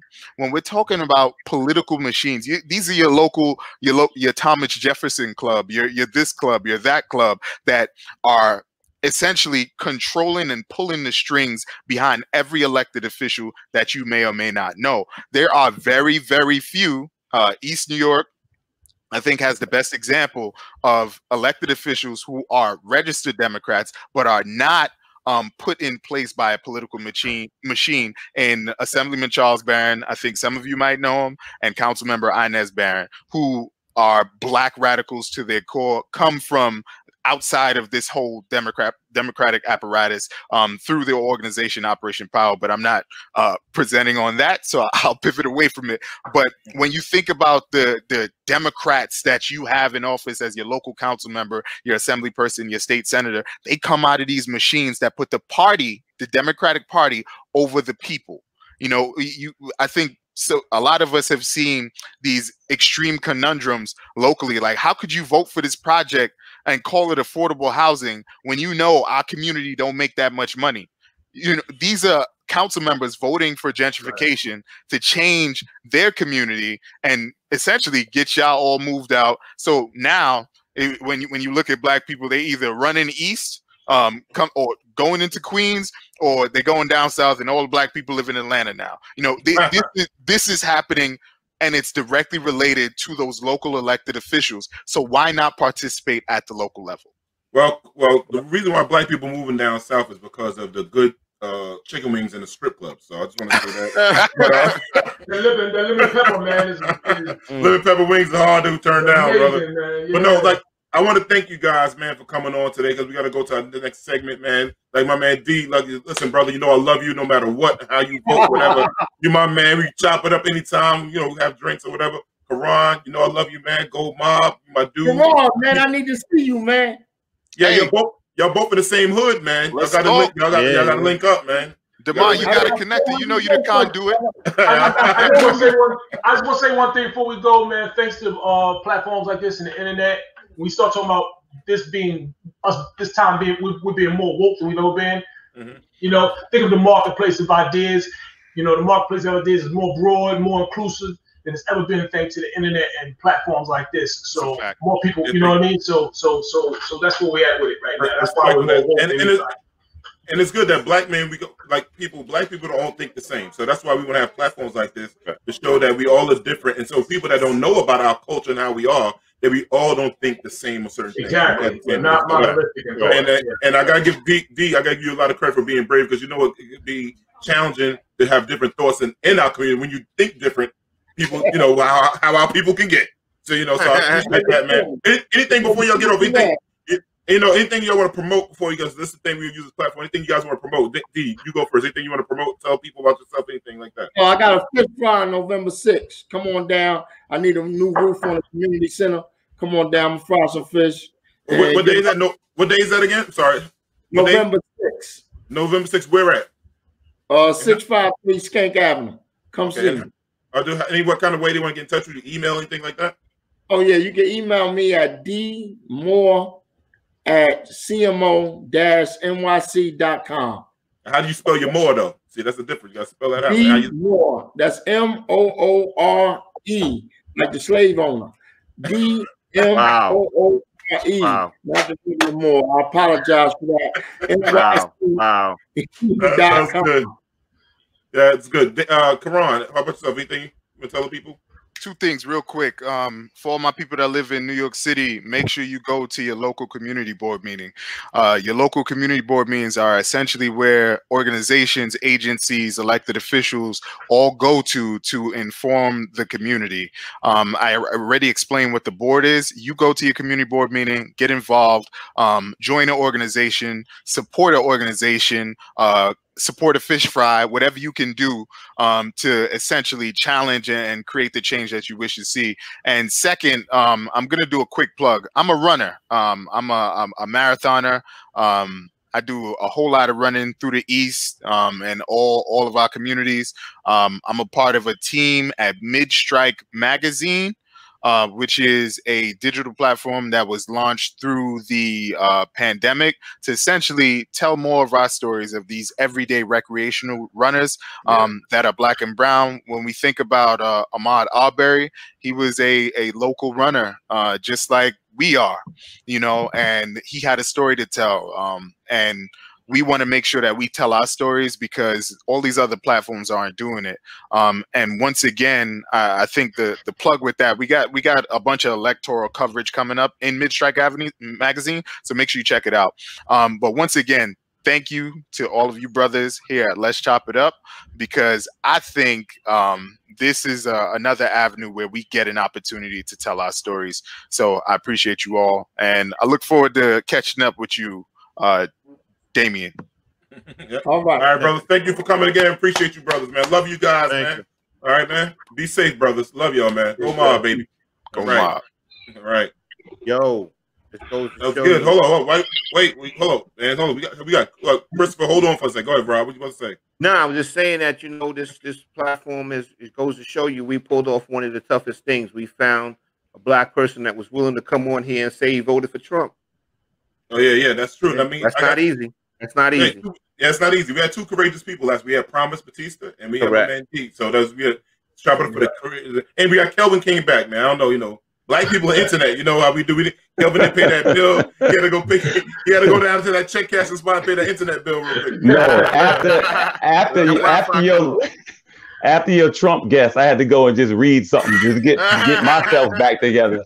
Kelvin had to go to script. Kelvin had to read scripture. He had to go back. I'll be. Well, first of all, what did you think? Well, no. First of all, let me apologize to you, D, for me thinking you cost us sponsors. Okay, so I want to say that. So I apologize for you. Very, very interesting. That's I think I may have handled it wrong, but I'm sorry. Go ahead, gentlemen. Nah, you don't have to apologize for nothing, Kelvin. You know, the bottom line, everybody has the right to their view. Everybody has the right to their opinion. That's what this platform is about. That's what we're not gonna shun away from that stuff that we're afraid to talk about. Somebody's gonna come on here and they disagree with us. That's fine. Sit back. Sometimes you sit back, you let them talk. Well, I have to admit, I didn't expect that. I expected somebody to really come with some salient points and stuff like that. Like he got my vote because he's stupid. Like I just didn't expect. Like just didn't. If he like it's basically like the brother explained. He said, you know, this New York State vote is going to go. Your vote's going to go Democratic no matter what. So basically, he's burning a vote. He's just burning a vote. Well, no, I don't think that's the point, because we do that a lot. A lot of people have to do that. We know the Electoral College is messed up and it's antiquated. It should be. What I'm saying is, I would respect. I know some Trump supporters, and they're gonna stand their ground, and they're gonna tell you why. It's either the taxes or they're done with politicians and stuff like that. That was not a great representation to me. It just wasn't. I just thought, you know, we went all over the world about, you know, somebody playing basketball. I'd never seen that before in my life. And all this. But it's scrambled eggs. It was scrambled eggs. You know what's messed up for me? It's Kelvin's wearing a goddamn Jets jersey, but that's another subject. You know what I'm saying? Like, you know, touche, brother. That's the law, bro. That's the law. We out here Long Island. Moving on to the next segment, we got going on. You know, we want to talk about the challenges of dating, and today we have some more special guests. We have Brittany Holder coming on. Brittany, can we get Brittany out of the green room into the studio? Hey, all right, there she go. Welcome. I think she's on mute. Can we get her unmuted?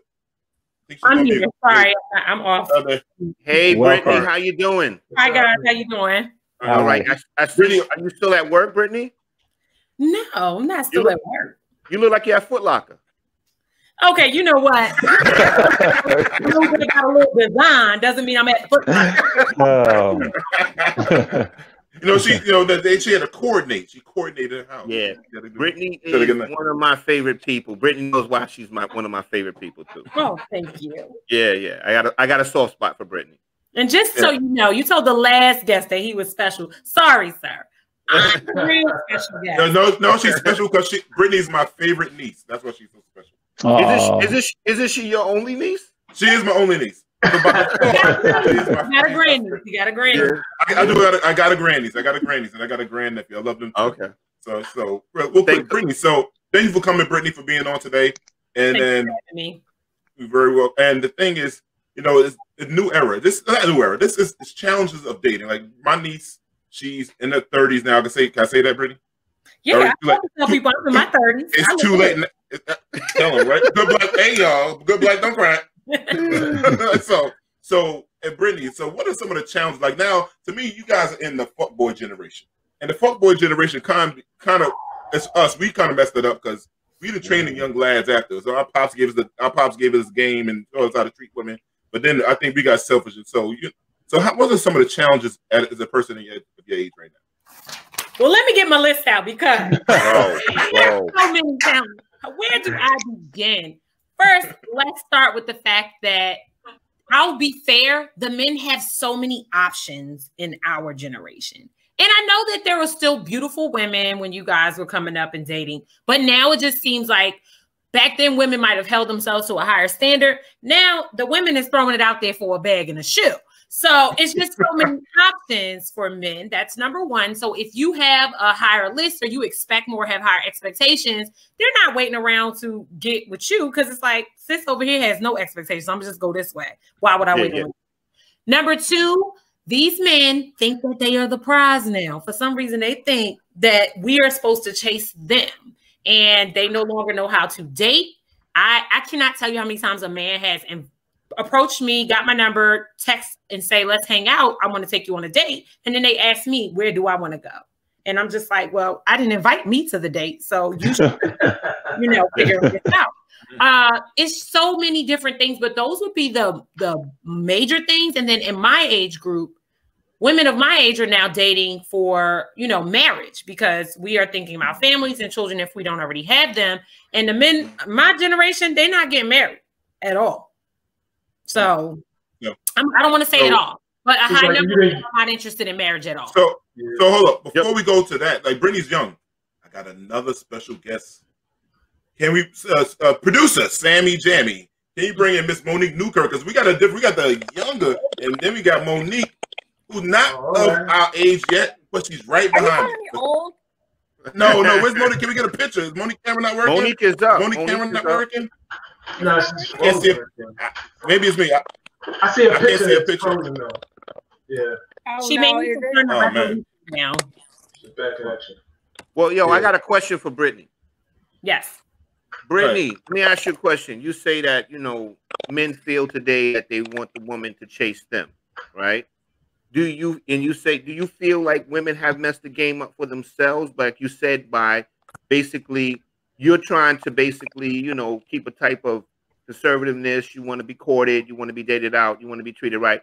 And then you got Sarah down the block that's going to basically drop it like it's hot on the first date. That's what you're saying you're competing against? Absolutely. That's exactly what you're competing against. And I have a lot of male friends that I'm just friendly with, and they openly tell you what girls will do for minimal things. So for them, it's like, if I can just get away with buying a girl a shoe and I don't have to deal with a relationship and all of that because she's here for one thing and I'm here for one thing, it works. So women like us are left alone and single because people don't want to put in the work, or men don't want to put in the work. All right. Do you think a lot of women's standards are a little bit too high today? Nope, and that's the problem. I've been told that my standards are too high, but I feel like Black women are always expected to lower their standards to get a man. And why do we have to do that? Men need to raise the bar and reach our standards. Like, we can't keep lowering our buck for you to be a part of our life. No, because the reality is we are more independent. We are more educated. So we don't need men. We want men. So to want a man, I need you to meet me at where I'm supposed to be. If I needed a man, maybe I would lower my standards, but I don't need you. I want you. Oh, okay. So if the man doesn't meet like you, how many standards you got? Well, that was my list. My standards list is a little bit longer. Let me get that. So maybe the standards list is too long, Brittany. Is it too much? I'm being facetious. My standards list is not that long. I feel like it's very acceptable. And there are men that meet it, but then you have to throw in attraction and everything else with that as well. Brittany, what are some of the deal breakers? Good question. I had this conversation with a good friend of Dee recently. A deal breaker for me, Dee, close your ears. Mom, close your ears. Bad sex. Oh, damn it. Oh, God damn it. Bad sex is a deal breaker. I do need a man that has a level of exposure or education. Family background is a deal breaker for me. And you have to make my salary or more. That's all. Now expand on the family expound on the family background and then go to the salary thing. I live in Baltimore, for those of you who don't know. So here you have crack. I was talking about the crack era a little earlier. It hit Baltimore hard. A lot of these men in Baltimore do not have mothers or fathers in their lives. You know, they were raised in the system. And that really affects how they deal with people in life. So for me, I've been there, done that, dated several people with that background. And I know that I need someone who matches my background, where I come from, a family-oriented background, because we just see things differently. Got you. Now, as far as your salary is concerned, he needs to match your salary. Match it. I never said that he had to completely be in some unrealistic realm of a salary, but I just feel like if we're not on an even playing field, we can't grow together. So I need you to at least be where I'm at when you come into the game. Well, let me ask you a question. If you see do you believe that it's your responsibility as a woman in the relationship to match his salary as well? You know what I mean? Because you said it's more than There's double. Men, you know, salary for men is just like, you know, it's nothing. You know what I mean? It's like, you know, when you date a woman, it's like the salary is like kind of down. Because you know what it is? Women, we offer beauty, right? We offer a lot of different things. Men, you could get in the game with money. You could be the ugliest man in the world. You got the right type of money, things gonna happen for you. So it's a little different to me. Biggie said it best. I'm ugly. However, I stay Gucci down to the socks. Brittany, now does that sound a little pretentious, a little superficial in that regard? I mean, so money seems to be the X factor, right? It'll compensate for certain things, because if it weighs that much, and I understand what I think is necessary is obviously that a person can hold their own, that they could be independent, and like you said, they could grow together. But what if the person just actually could be a teacher and not make what you make?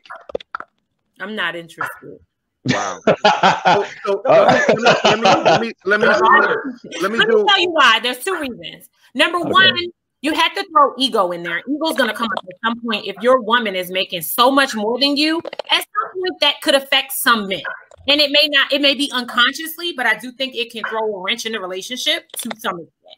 If I want to go on an elaborate vacation because my salary affords me to do this, but I want to do it with you, and you're like, well, I don't have that much money right now, that's an issue. You know what I mean? So it's more so of a lifestyle. If I decide that when we do get married, you know what, let me stay home for the first year and you continue to work, but if you're making $20,000 less than I made, you can't support our family. So that's where it comes into play. I need you to meet me where I am, because I've afforded myself a particular lifestyle, and I want to live that with a man as well. But I'm not footing the bill for that man, so therefore he needs to meet me on the same playing field. I want to make sure Monique can chime in on this. Monique is my dear good friend, like a little sister to me.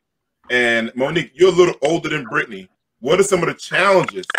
They see Mo say, I made you seem good. You made a little older. I know your age, but I ain't gonna say it.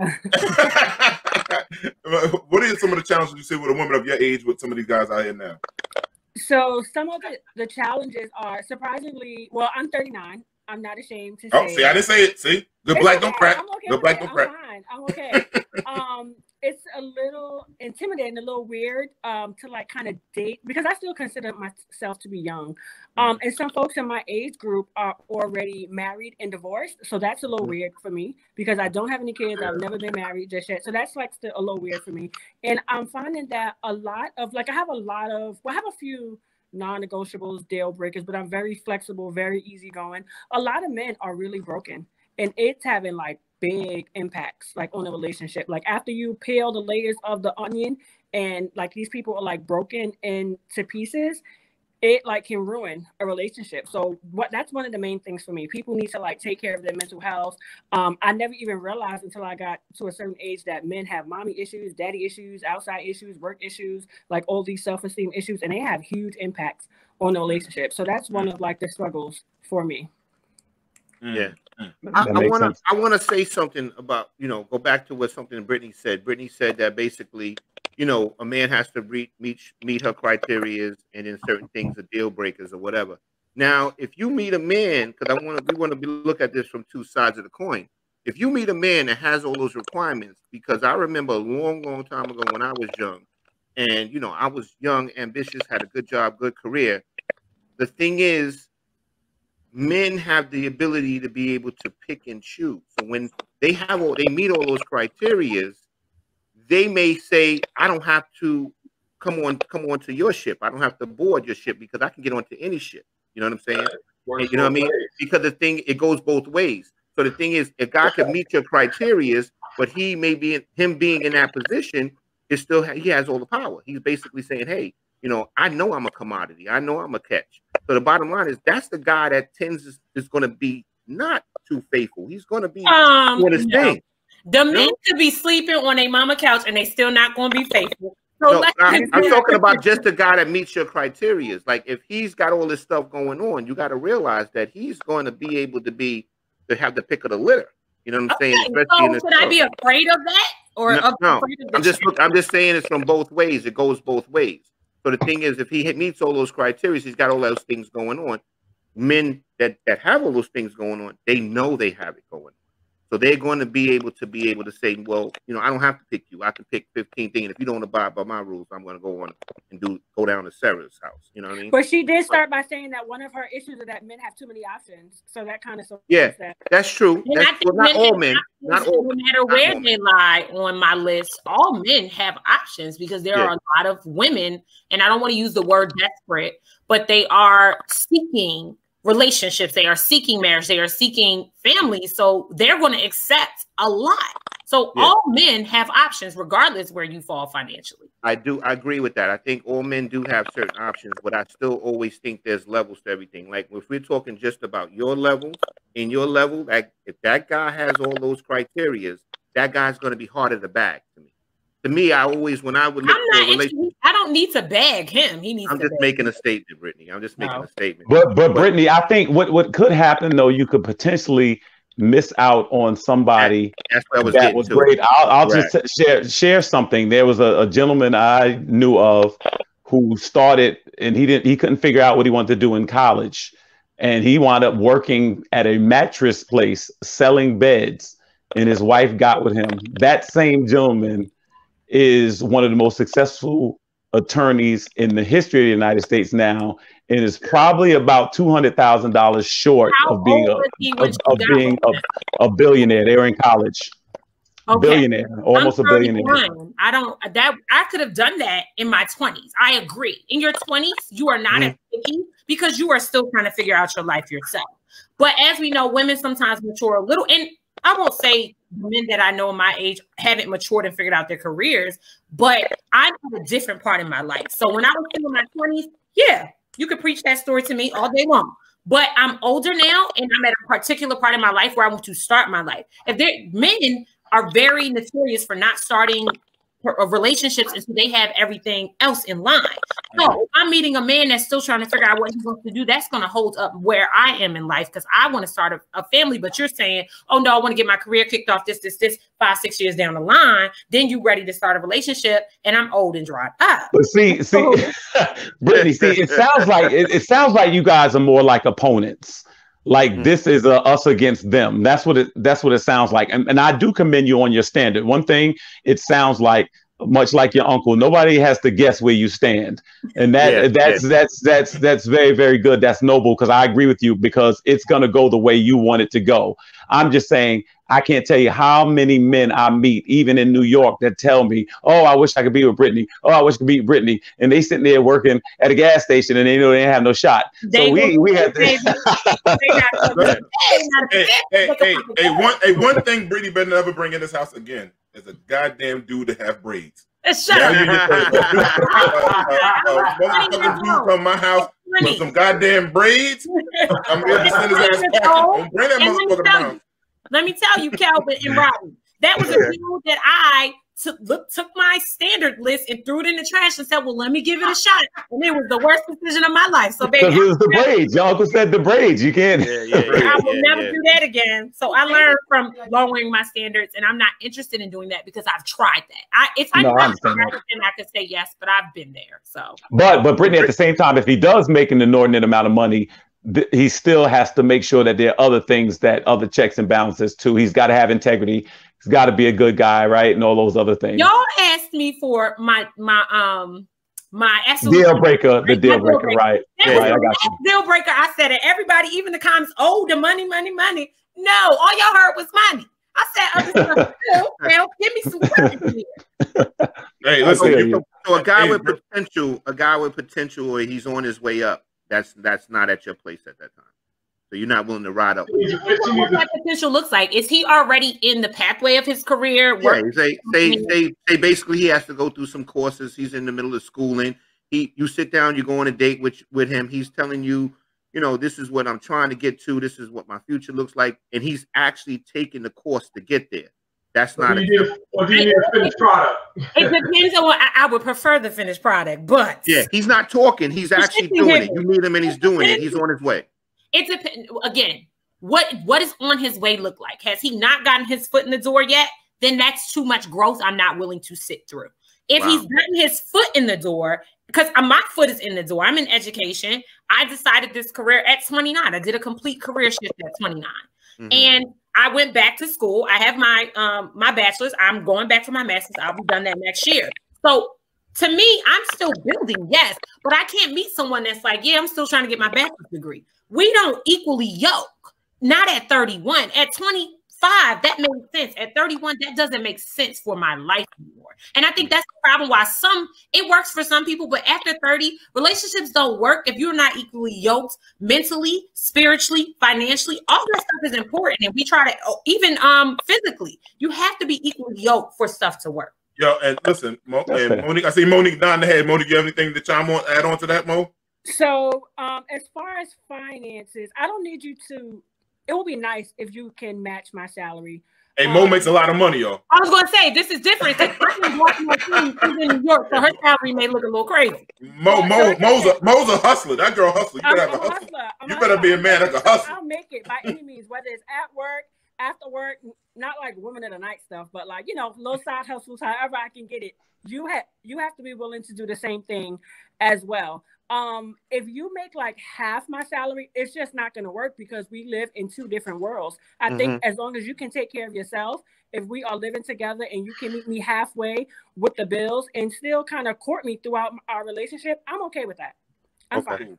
And listen, before I bring our next guest, not that I don't have educational requirements, but so I have a bachelor's degree and a master's degree. You don't have to have that. There's a place in the world for everybody. Yeah. There are different jobs to make the world go round. So like I said, as long as you can sustain yourself, meet me halfway, and still kind of like take care of me and court me throughout our relationship, I'm okay with that. Listen, before I bring our next guest in, Brittany, the dude you bring to my house better have no braids, no side teeth missing. You saw other people on since then, and they did not look like that. We have all made really bad decisions, and we're over. I don't know what happened to that side tooth. Listen, you gotta have some kind of dental benefits. No, something. Oh, I never question my ass. So you know, we got these beautiful sisters on here now, but I want to bring a young man, a millennial. So I want to get a different perspective on the younger guys. Like, you know, Rod's out the game, D's out the game, Kelvin, he's single, but he like to mingle, you know, and all that stuff I did for a long time ago, and I'm out the game. So, you know, so I'm out the game. So, you know, our next guest is my young brother, Christopher. Christopher, can you come into the studio, Christopher? I'm here, baby. I've been here for a while now. All right. What's up, Christopher? How you doing today, young brother? I'm doing good. You look about to go on the town. You got you got shines in your mouth. Got your jewels. You know I like gold, man. You know I like the gold, man. It's only on the weekend. Only when I step out. And he got a leather coat on. So, you know, black man with a leather coat, he about doing something tonight. Now you can call me Bruce Wayne, baby, because every time I step out, it's a dark night. Okay, Christopher. Okay, I know you was listening in on some of the things. So and this is why it's hard.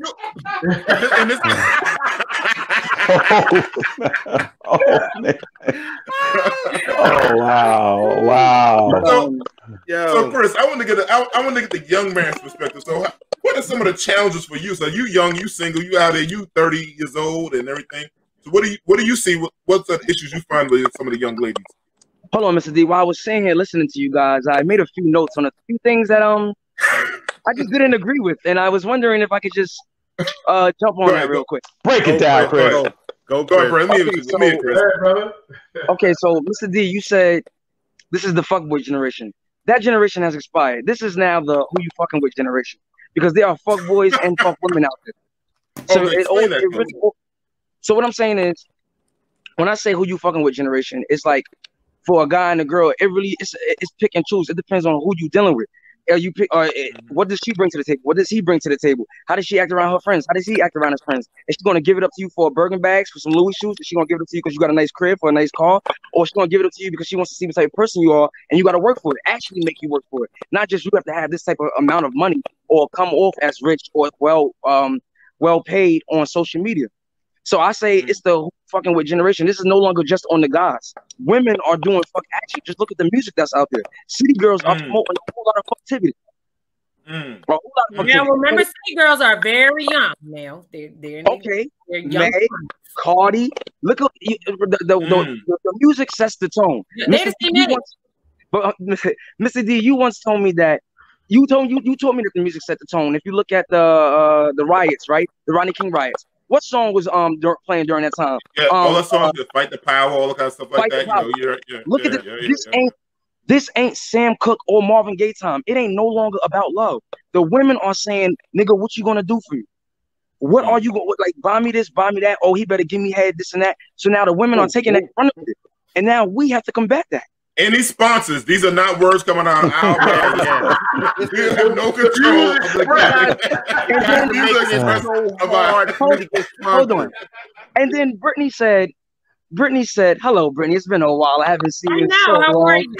I'm all right. That's why I said I was just a boy. No flirting with my niece on this damn screen, son. No, it's all up. Brittany said that men don't chase women anymore. I disagree with that. I think men still do chase women. The chase just looks different. What is the chase like now? As far as what do they post on social media? How much money does he have? Is he buying? How many bottles is he buying in the club? Does he have a section? Men don't do this for no reason. We ain't doing this for each other. Well, yeah, I'm not sure. I'm not sure about that. I'm not sure about that. A lot of them do it for. Hold on. They be in the section drinking a bottle with just nothing but dudes. I don't understand that. I don't get that. I don't get that. I mean, if you see a guy in a section buying the bottles with a bunch of dudes, then he don't got no ladies on his line because that can never be your boy. You know, like Mr. D, you know how I roll. What I'm saying is they do that. Dark Knight. No. All the sponsors, I do not know how this man rolls. Okay. No sponsors. All right. Well, I'm saying they doing that to attract women. When you buy, let's get a section or to get the bottles and stuff like that. I mean, don't get me wrong. There are some guys that's like, when we're gonna do it right. We're gonna do it big. So there are some guys that's doing it like that. But there's most of the times when guys get a section in the club or something like that, it's always like, yo, come on, you know the honey's gonna be looking. Yo, the honey's gonna slide on over. So the chase is still happening. It just looks very different. Can I chime in? This again. Go ahead, Monique. Chivalry has turned into buying bottles in a section. Are you kidding? Yes. Yes. So, and I think that also depends on the caliber of woman that you're chasing. Yeah. That's what I said. There's levels. There's levels to different things, and the thing is, let me ask you a question. This question is for Monique. Monique, do you think social media has hurt dating, or you think it's helped? Both. So I think it helped because you have a wider platform to meet people. Okay. And I think that it hurt because it's not social media. It's the people. The people don't have self-control. Okay. Because the thing is, too, I was talking to somebody that's, younger than us, and he told me that he broke up with his girlfriend via social media. Where back in my days, they were not in a relationship if they broke up via social media. No, they were in a relationship. But the thing is, it goes to show you the tackiness of the way things are being done now. You know what I'm saying? To break up with somebody over social media is tasteless. You know what I'm saying? But that's the new world that we're in. You know what I mean? So that's why I asked you, did it help or did it hurt? Because to me, that's not a man. A man is going to break up with somebody you break up to with a face or whatever you talk to. And to me, that's not even a relationship. Like you're breaking up with me via social media. You're not going to call me, text me, and have a conversation. That's not even a real relationship. Yeah, well, they were in a relationship. The relationship was like over a year and some change. And wow. And that's another thing. The point that you two are making is that people don't really believe in relationships or know what monogamy is in my generation. Correct. So I agree. Once all the monogamous things that come, all the things that come with monogamy, but they will never put the title on it, right? Because then it limits them from other women. So you have a lot of women who are doing girlfriend things and in relationships with themselves because the men they are with are not in relationships with them. Yeah. All right. I think also men don't sometimes put the title on because it comes with a sense of responsibility and accountability. if we are now boyfriend and girlfriend, if I'm now claiming you as my woman, and then you go out there and make me look a fool, I have to own up to that. I have to claim that. I have to. That's fault on my part. If I didn't read you right, and I found out about who you really was too late into us dating or dealing with each other, and you start to show your true colors later on, then that's on me. That all falls on me. So sometimes guys don't want to jump the gun and saying, yeah, that's my girl. Nah, we're gonna treat it like a job. You gotta work for this. You don't go to a job and be like, yo, when I'm gonna get a promotion. They tell you when you get promoted. When you earn it, when you work for it, that's when you get promoted. Remember when I said men think they the prize now? That's it right there. She's right. Chris, I want to ask you this question. Do you agree with what Brittany had said earlier? Men have a lot of options. That's why they can do that. Women have a lot of options. So I don't, it goes both ways. I don't know about that with women having a lot of options, but these dudes are fucked up. Yeah, it's you honestly, I've been in the dating game, I would say, since I was about 25. Hey, watch it. No, since I would say my adult dating phase. Since about 25, and the dating pool is slim. I have beautiful friends who are, bring a lot to the table, and for them as well, the dating pool is slim, and they live in New York, they live in Baltimore, they live in different places. So the dating pool is very slim, honestly. Brittany, it doesn't exist. I've been out here for 11 months, and I quit. It's like I quit. You know what the problem? You know what y'all doing wrong? Y'all have never been to the Miss Black Awareness pageant. Now that's where you find good women, clean women. That's.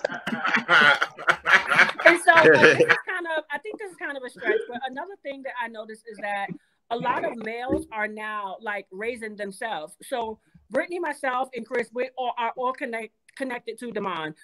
Damon definitely influences Chris. He influences me. Brittany is his niece, and so he gives her like a lot. So think about it. Fathers, uncles, grandfathers, they are kind of extinct. They don't exist anymore, really. And so these men are kind of like raising themselves. Like I said, they are broken. Unfortunately, some reasons are their fault, some aren't, but they're kind of like broken. They're raising themselves. So I think a lot of them don't even know that they have common sense, but a lot of them don't know that they're doing like the wrong thing and that they're not approaching them in the right way. Miss Monique, when you say, first off, how you doing? Because I haven't seen you in a while. Monique, Chris. Yo, don't do that, buddy. Don't do that, buddy. Put the age on there. Put me this in front of it. It feels weird saying it, but okay, Monique. I don't like it. Monique. Let me ask you something. Because you said that twice. You saying like there's a lot of men out here that are broken. Would you agree with me when I say there are women out here that are broken as well, but not tied to family issues, more tied to their past relationships? Absolutely. So much to the point that they want to prove to them why they should let you be in their life, because and they want to see if you're gonna get the one up on the guy they just deal with. Meaning you got to be better than him. Why do I gotta go hide in somebody I never met? I ain't do that to you. I ain't hurt you. So why do I gotta fix that bridge? Why do I gotta fix the pain and work that he put in? So why is it's just so many ladders that a guy gotta keep climbing? Yeah, so in my experience, I'm not looking for you to one up, or maybe I should be looking for you to a few up in my experience, but I know the mistakes that I've made, and I'm not going to repeat those mistakes. And it doesn't mean that it's going to be a one up or a one down. I just know what I'm going to accept and what I'm not going to accept. And when I said, like you said, I said twice that men are broken, and I emphasize on that a lot because in the black community, men are kind of like taught to suppress their feelings. If like only girls can unfortunately express their feelings, and males go through things as well. And so that's kind of been what we've been going through, like as a people. And now it's coming out like, take care of yourself, support your mental health. It's okay to cry. It's okay to get help. It's okay to talk to someone. So we're normalizing that stuff now, but we're still dealing with the guys who weren't allowed to do that stuff. So it's hard. So my question to everyone is, where's the love part of this? Is everybody just dating? Yeah, nobody said nothing about love. Anybody about anything but love? What? Love? Mr. D, it's so interesting you say this, and it scares me to say. It ain't no love, man. And when you ask about like how's the dating like for me, it's literally like playing dice. I'm hoping to get a 4, 5, 6, but most days it's a 1, 2, 3. What you know about Philo? What you know about Philo? Listen, Chris, CeeLo's are all New York. That's a New York dice game. So everybody outside of New York, 1, 2, 3 is a loss. 4, 5, 6 is automatic win. So Chris, how old are you, Chris? I'm 30. Okay, so you two are both 30 years old, and both say that it's not even about love anymore. What's coming behind you guys? Like, what's coming? What's the 20-year-old thinking? Like, shoot each other? Like, where are we at now? Man, I do agree with Chris. There used to be love in the music. Like, do men love and adore women anymore? That's the thing. And I get your point, Chris. Chris feels it needs to be reciprocated. It looks like, because it's still, you know what I'm saying. And I have to say, we must owe you an apology because it's not your fault. It's the generation that raised this generation's fault. That's where the problem was. Because realistically, you shouldn't have inherited this. And I always believe that right now you two should not have to be opponents. Years ago, a man used to have to go, and this is even before our generation, would have to go to a young lady's parents or her house and ask her out or show up. Now, 10 women go out, 10 dudes go out, and the guys go out and they're on the prowl and this, that, and the third, and women. So the guy is trying to bargain for sex, the woman's trying to bargain for money or position. And I think that's just, somewhere along the line, I don't think that we're taught affection anymore. You know what I mean? I think 100%. 100%. I agree. How much this is the changing roles of like men and women as well. You know what I'm saying? Because like you have women, that you have wage, gaps being closed, and women you know what I'm saying, making more money, being more educated and everything, and it's a push towards that. You know what I mean? And I'm just kind of wondering how much of that factors into it as well. You know what I mean? So that factors in a lot, and I mentioned it earlier.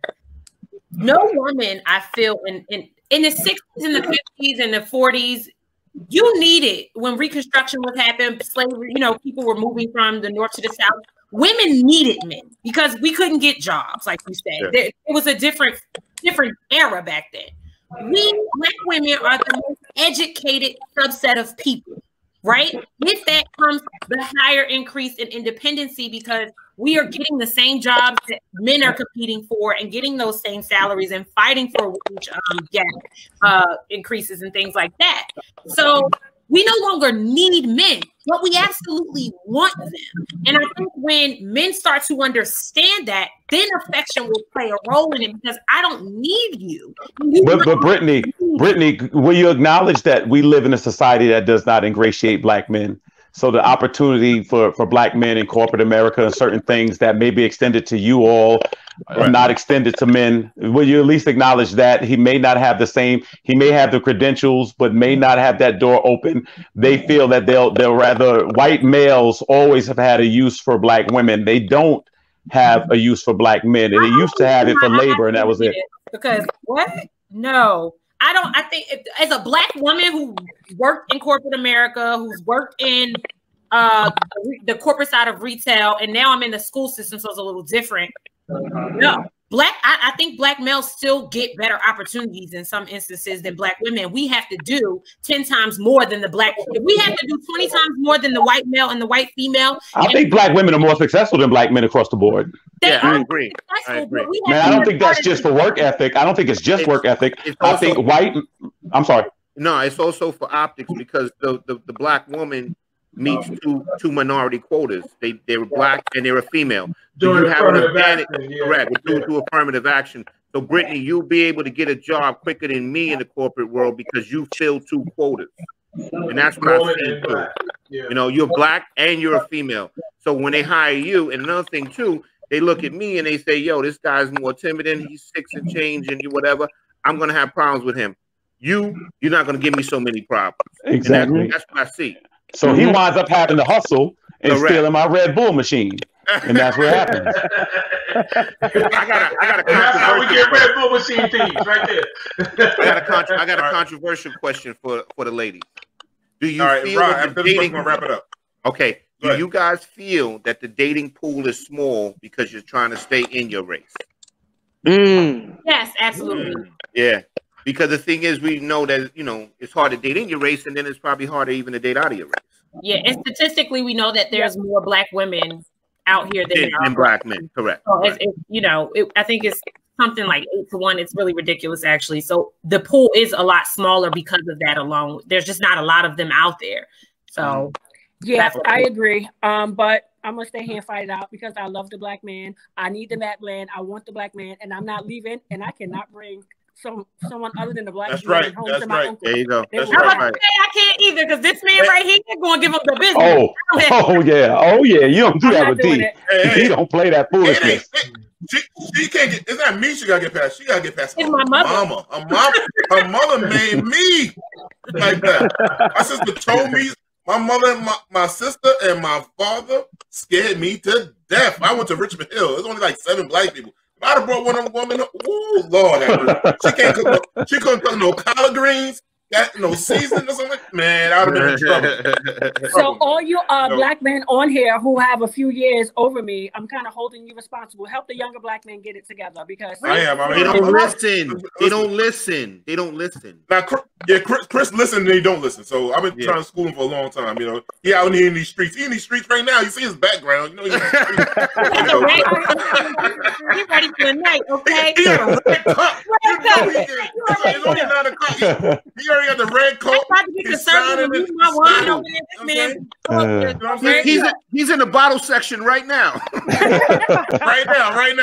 right now. He's in the bottle. Can I come in your section? Can I come in your section? You better let Monique in your section. You already know you put in my section, man. You need to see the sparkles right now. That's what we need. Some Chris. Put the sparkles. The bottle girl. Nah, you know? Mrs. D, I listen to you, but like you said, sometimes I listen, sometimes I don't. I listen to you, but some things you really do have to experience for yourself. You have to find out for yourself because then I know how to move. Then I know why you said this. Now I know. Oh wow, you wasn't tripping.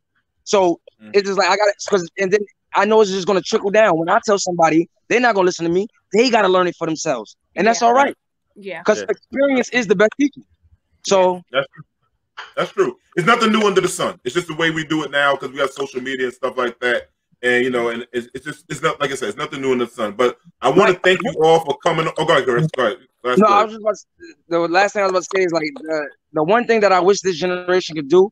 I wish this generation wouldn't be afraid to be like being vulnerable, being open. Like if you feeling somebody, say you feeling them. If you want this person to yourself, say you want that person to yourself right now. It's all about, nah, I don't want to look like a sucker. Making assumptions. Nah, he talking to this, he talking to this person, she talking to that person. It's like, can we just find a middle ground where we can actually say what we want, what we expect, and can we bring it to each other?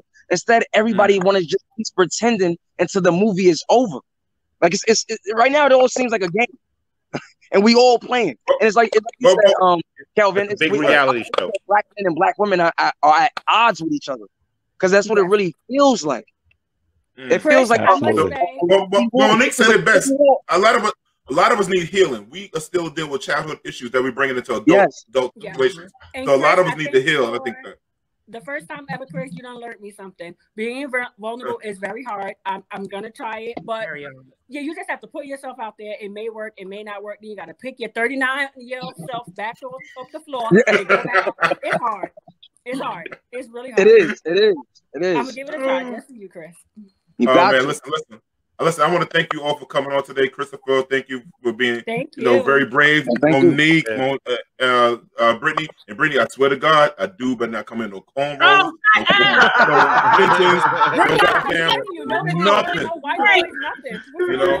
You know, and I feel bad for all my sisters in their 30s that got this, that's making all this money and can't find no good dudes. A lot of good dudes out there. My sister Essence, I see her chiming in. She's a good sister. Like, it's hard for him. So I really hope they all find some love. And Chris, I hope you find love, man. So much money. You making Thank you. I hope I find it too. I pay Monique too much money because Mo can't find no dudes on that level. You know what I'm saying? Monique's halfway point is a struggle for a lot of them.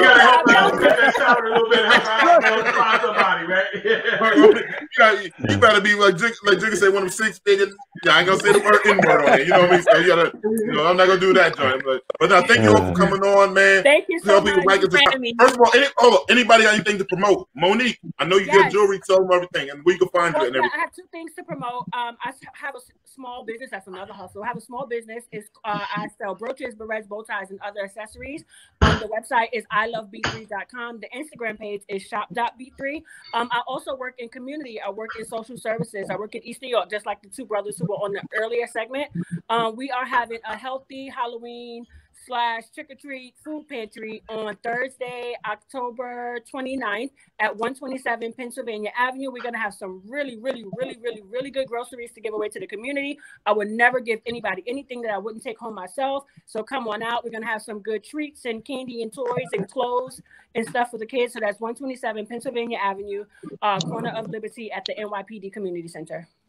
Brittany, anything you want to talk about your show? Anything you want to promote? My show is on pause right now because I'm back in school. So, you know, for beginning of the school year, virtual is crazy. But PD in January, I'm gonna come back to the show, and then I'm gonna have that show to promote for you and some other great things that I'm working on. Cool. Give your page, Brittany. Oh, your page, Instagram page. Only on Instagram. I'm at its_just_Brit BRIT1T. Christopher, right. So I know you're doing your music thing and stuff like that. Yeah, but I'm not. The only reason why I'm not gonna promote that because I mean I'm working on a new project called Confessions of a Sucker, written by a lover, but that's not gonna be done probably until like the middle of November at best. So I can't even give a date on it. But I will promote what I always promote, which is peace and love, and I'm strong on that because there's a lot of people that's not experiencing peace. There's a lot of people that aren't experiencing love or don't know what love looks like. So when you share that, then give them a glimpse of it so they can feel it and so they can know how to give it to others. So peace and love always. That's what's up. I love you. I love you, brother. I love you both. I love you three, rather. I love you, brother. So, all right, be safe. Have a good night. All right. Thank you. All right. Hey, one thing I want to tell Chris. Oh, damn, Chris is still there. One thing I want to tell you: the bottles in the strip clubs are the mating call. So when you pop that bottle, all the birds come flying. Yeah. That's when they all come out. That's what I'm saying. It's the bat signal. It's the bat signal. The bat signal. All right, young brother. Be safe tonight, man. Have a good time. All right, brother. Thank you. I will. Right, stay up, young blood. Stay up. Good. Man, this was a good show, man. Some good topics. I mean, the comments. Sorry, but I could not follow the comments. It was just something popping too fast. I couldn't get to all the comments, man. I was trying to, but the conversation was flowing, man. So I appreciate everybody, even in the comments. That was really dope. Tell everyone to please like and subscribe to us. You know, we want to keep this platform going on, and anybody want to sponsor any of our friends, please hit me up. You can email me at Demond Pearson, DEMOND PEARSON. If you want to sponsor your stuff, and anybody else, guys can tell them where they can find you at too. On Instagram as DPearson14 on Instagram. Well, I miss the daily routine on Instagram. And the shirt. People liking the shirt. It was liking my shirt, so I get the shirt. Rod, tell them we can find the shirt at. If they want a shirt, Black is Dope, just go on Instagram, Real Life 68 brand. REALLIFE brand. I'm not on Facebook. I'm on phone book. If you have our number, just call me. And if you see anybody with a Red Bull machine, also call 911. Thank you so much. Yo, that's so classic. If I see somebody with a Red Bull machine, I don't even think I'm going to stop. I'm just laugh, man. If I see that Red Bull machine going there. Derek. And as always, we love you, brothers. I love you, brothers. Derek, love you, brothers. All right, listen. So any topic, please hit us up. Tell us what topics you want to talk about. We love chopping it up about anything, any kind of topic. We love to have you as a special guest yourself. So I love you, brothers. I'll see you next week, man. Peace and love. All right, guys? And stay black. Out. Peace, y'all. Be good. Peace.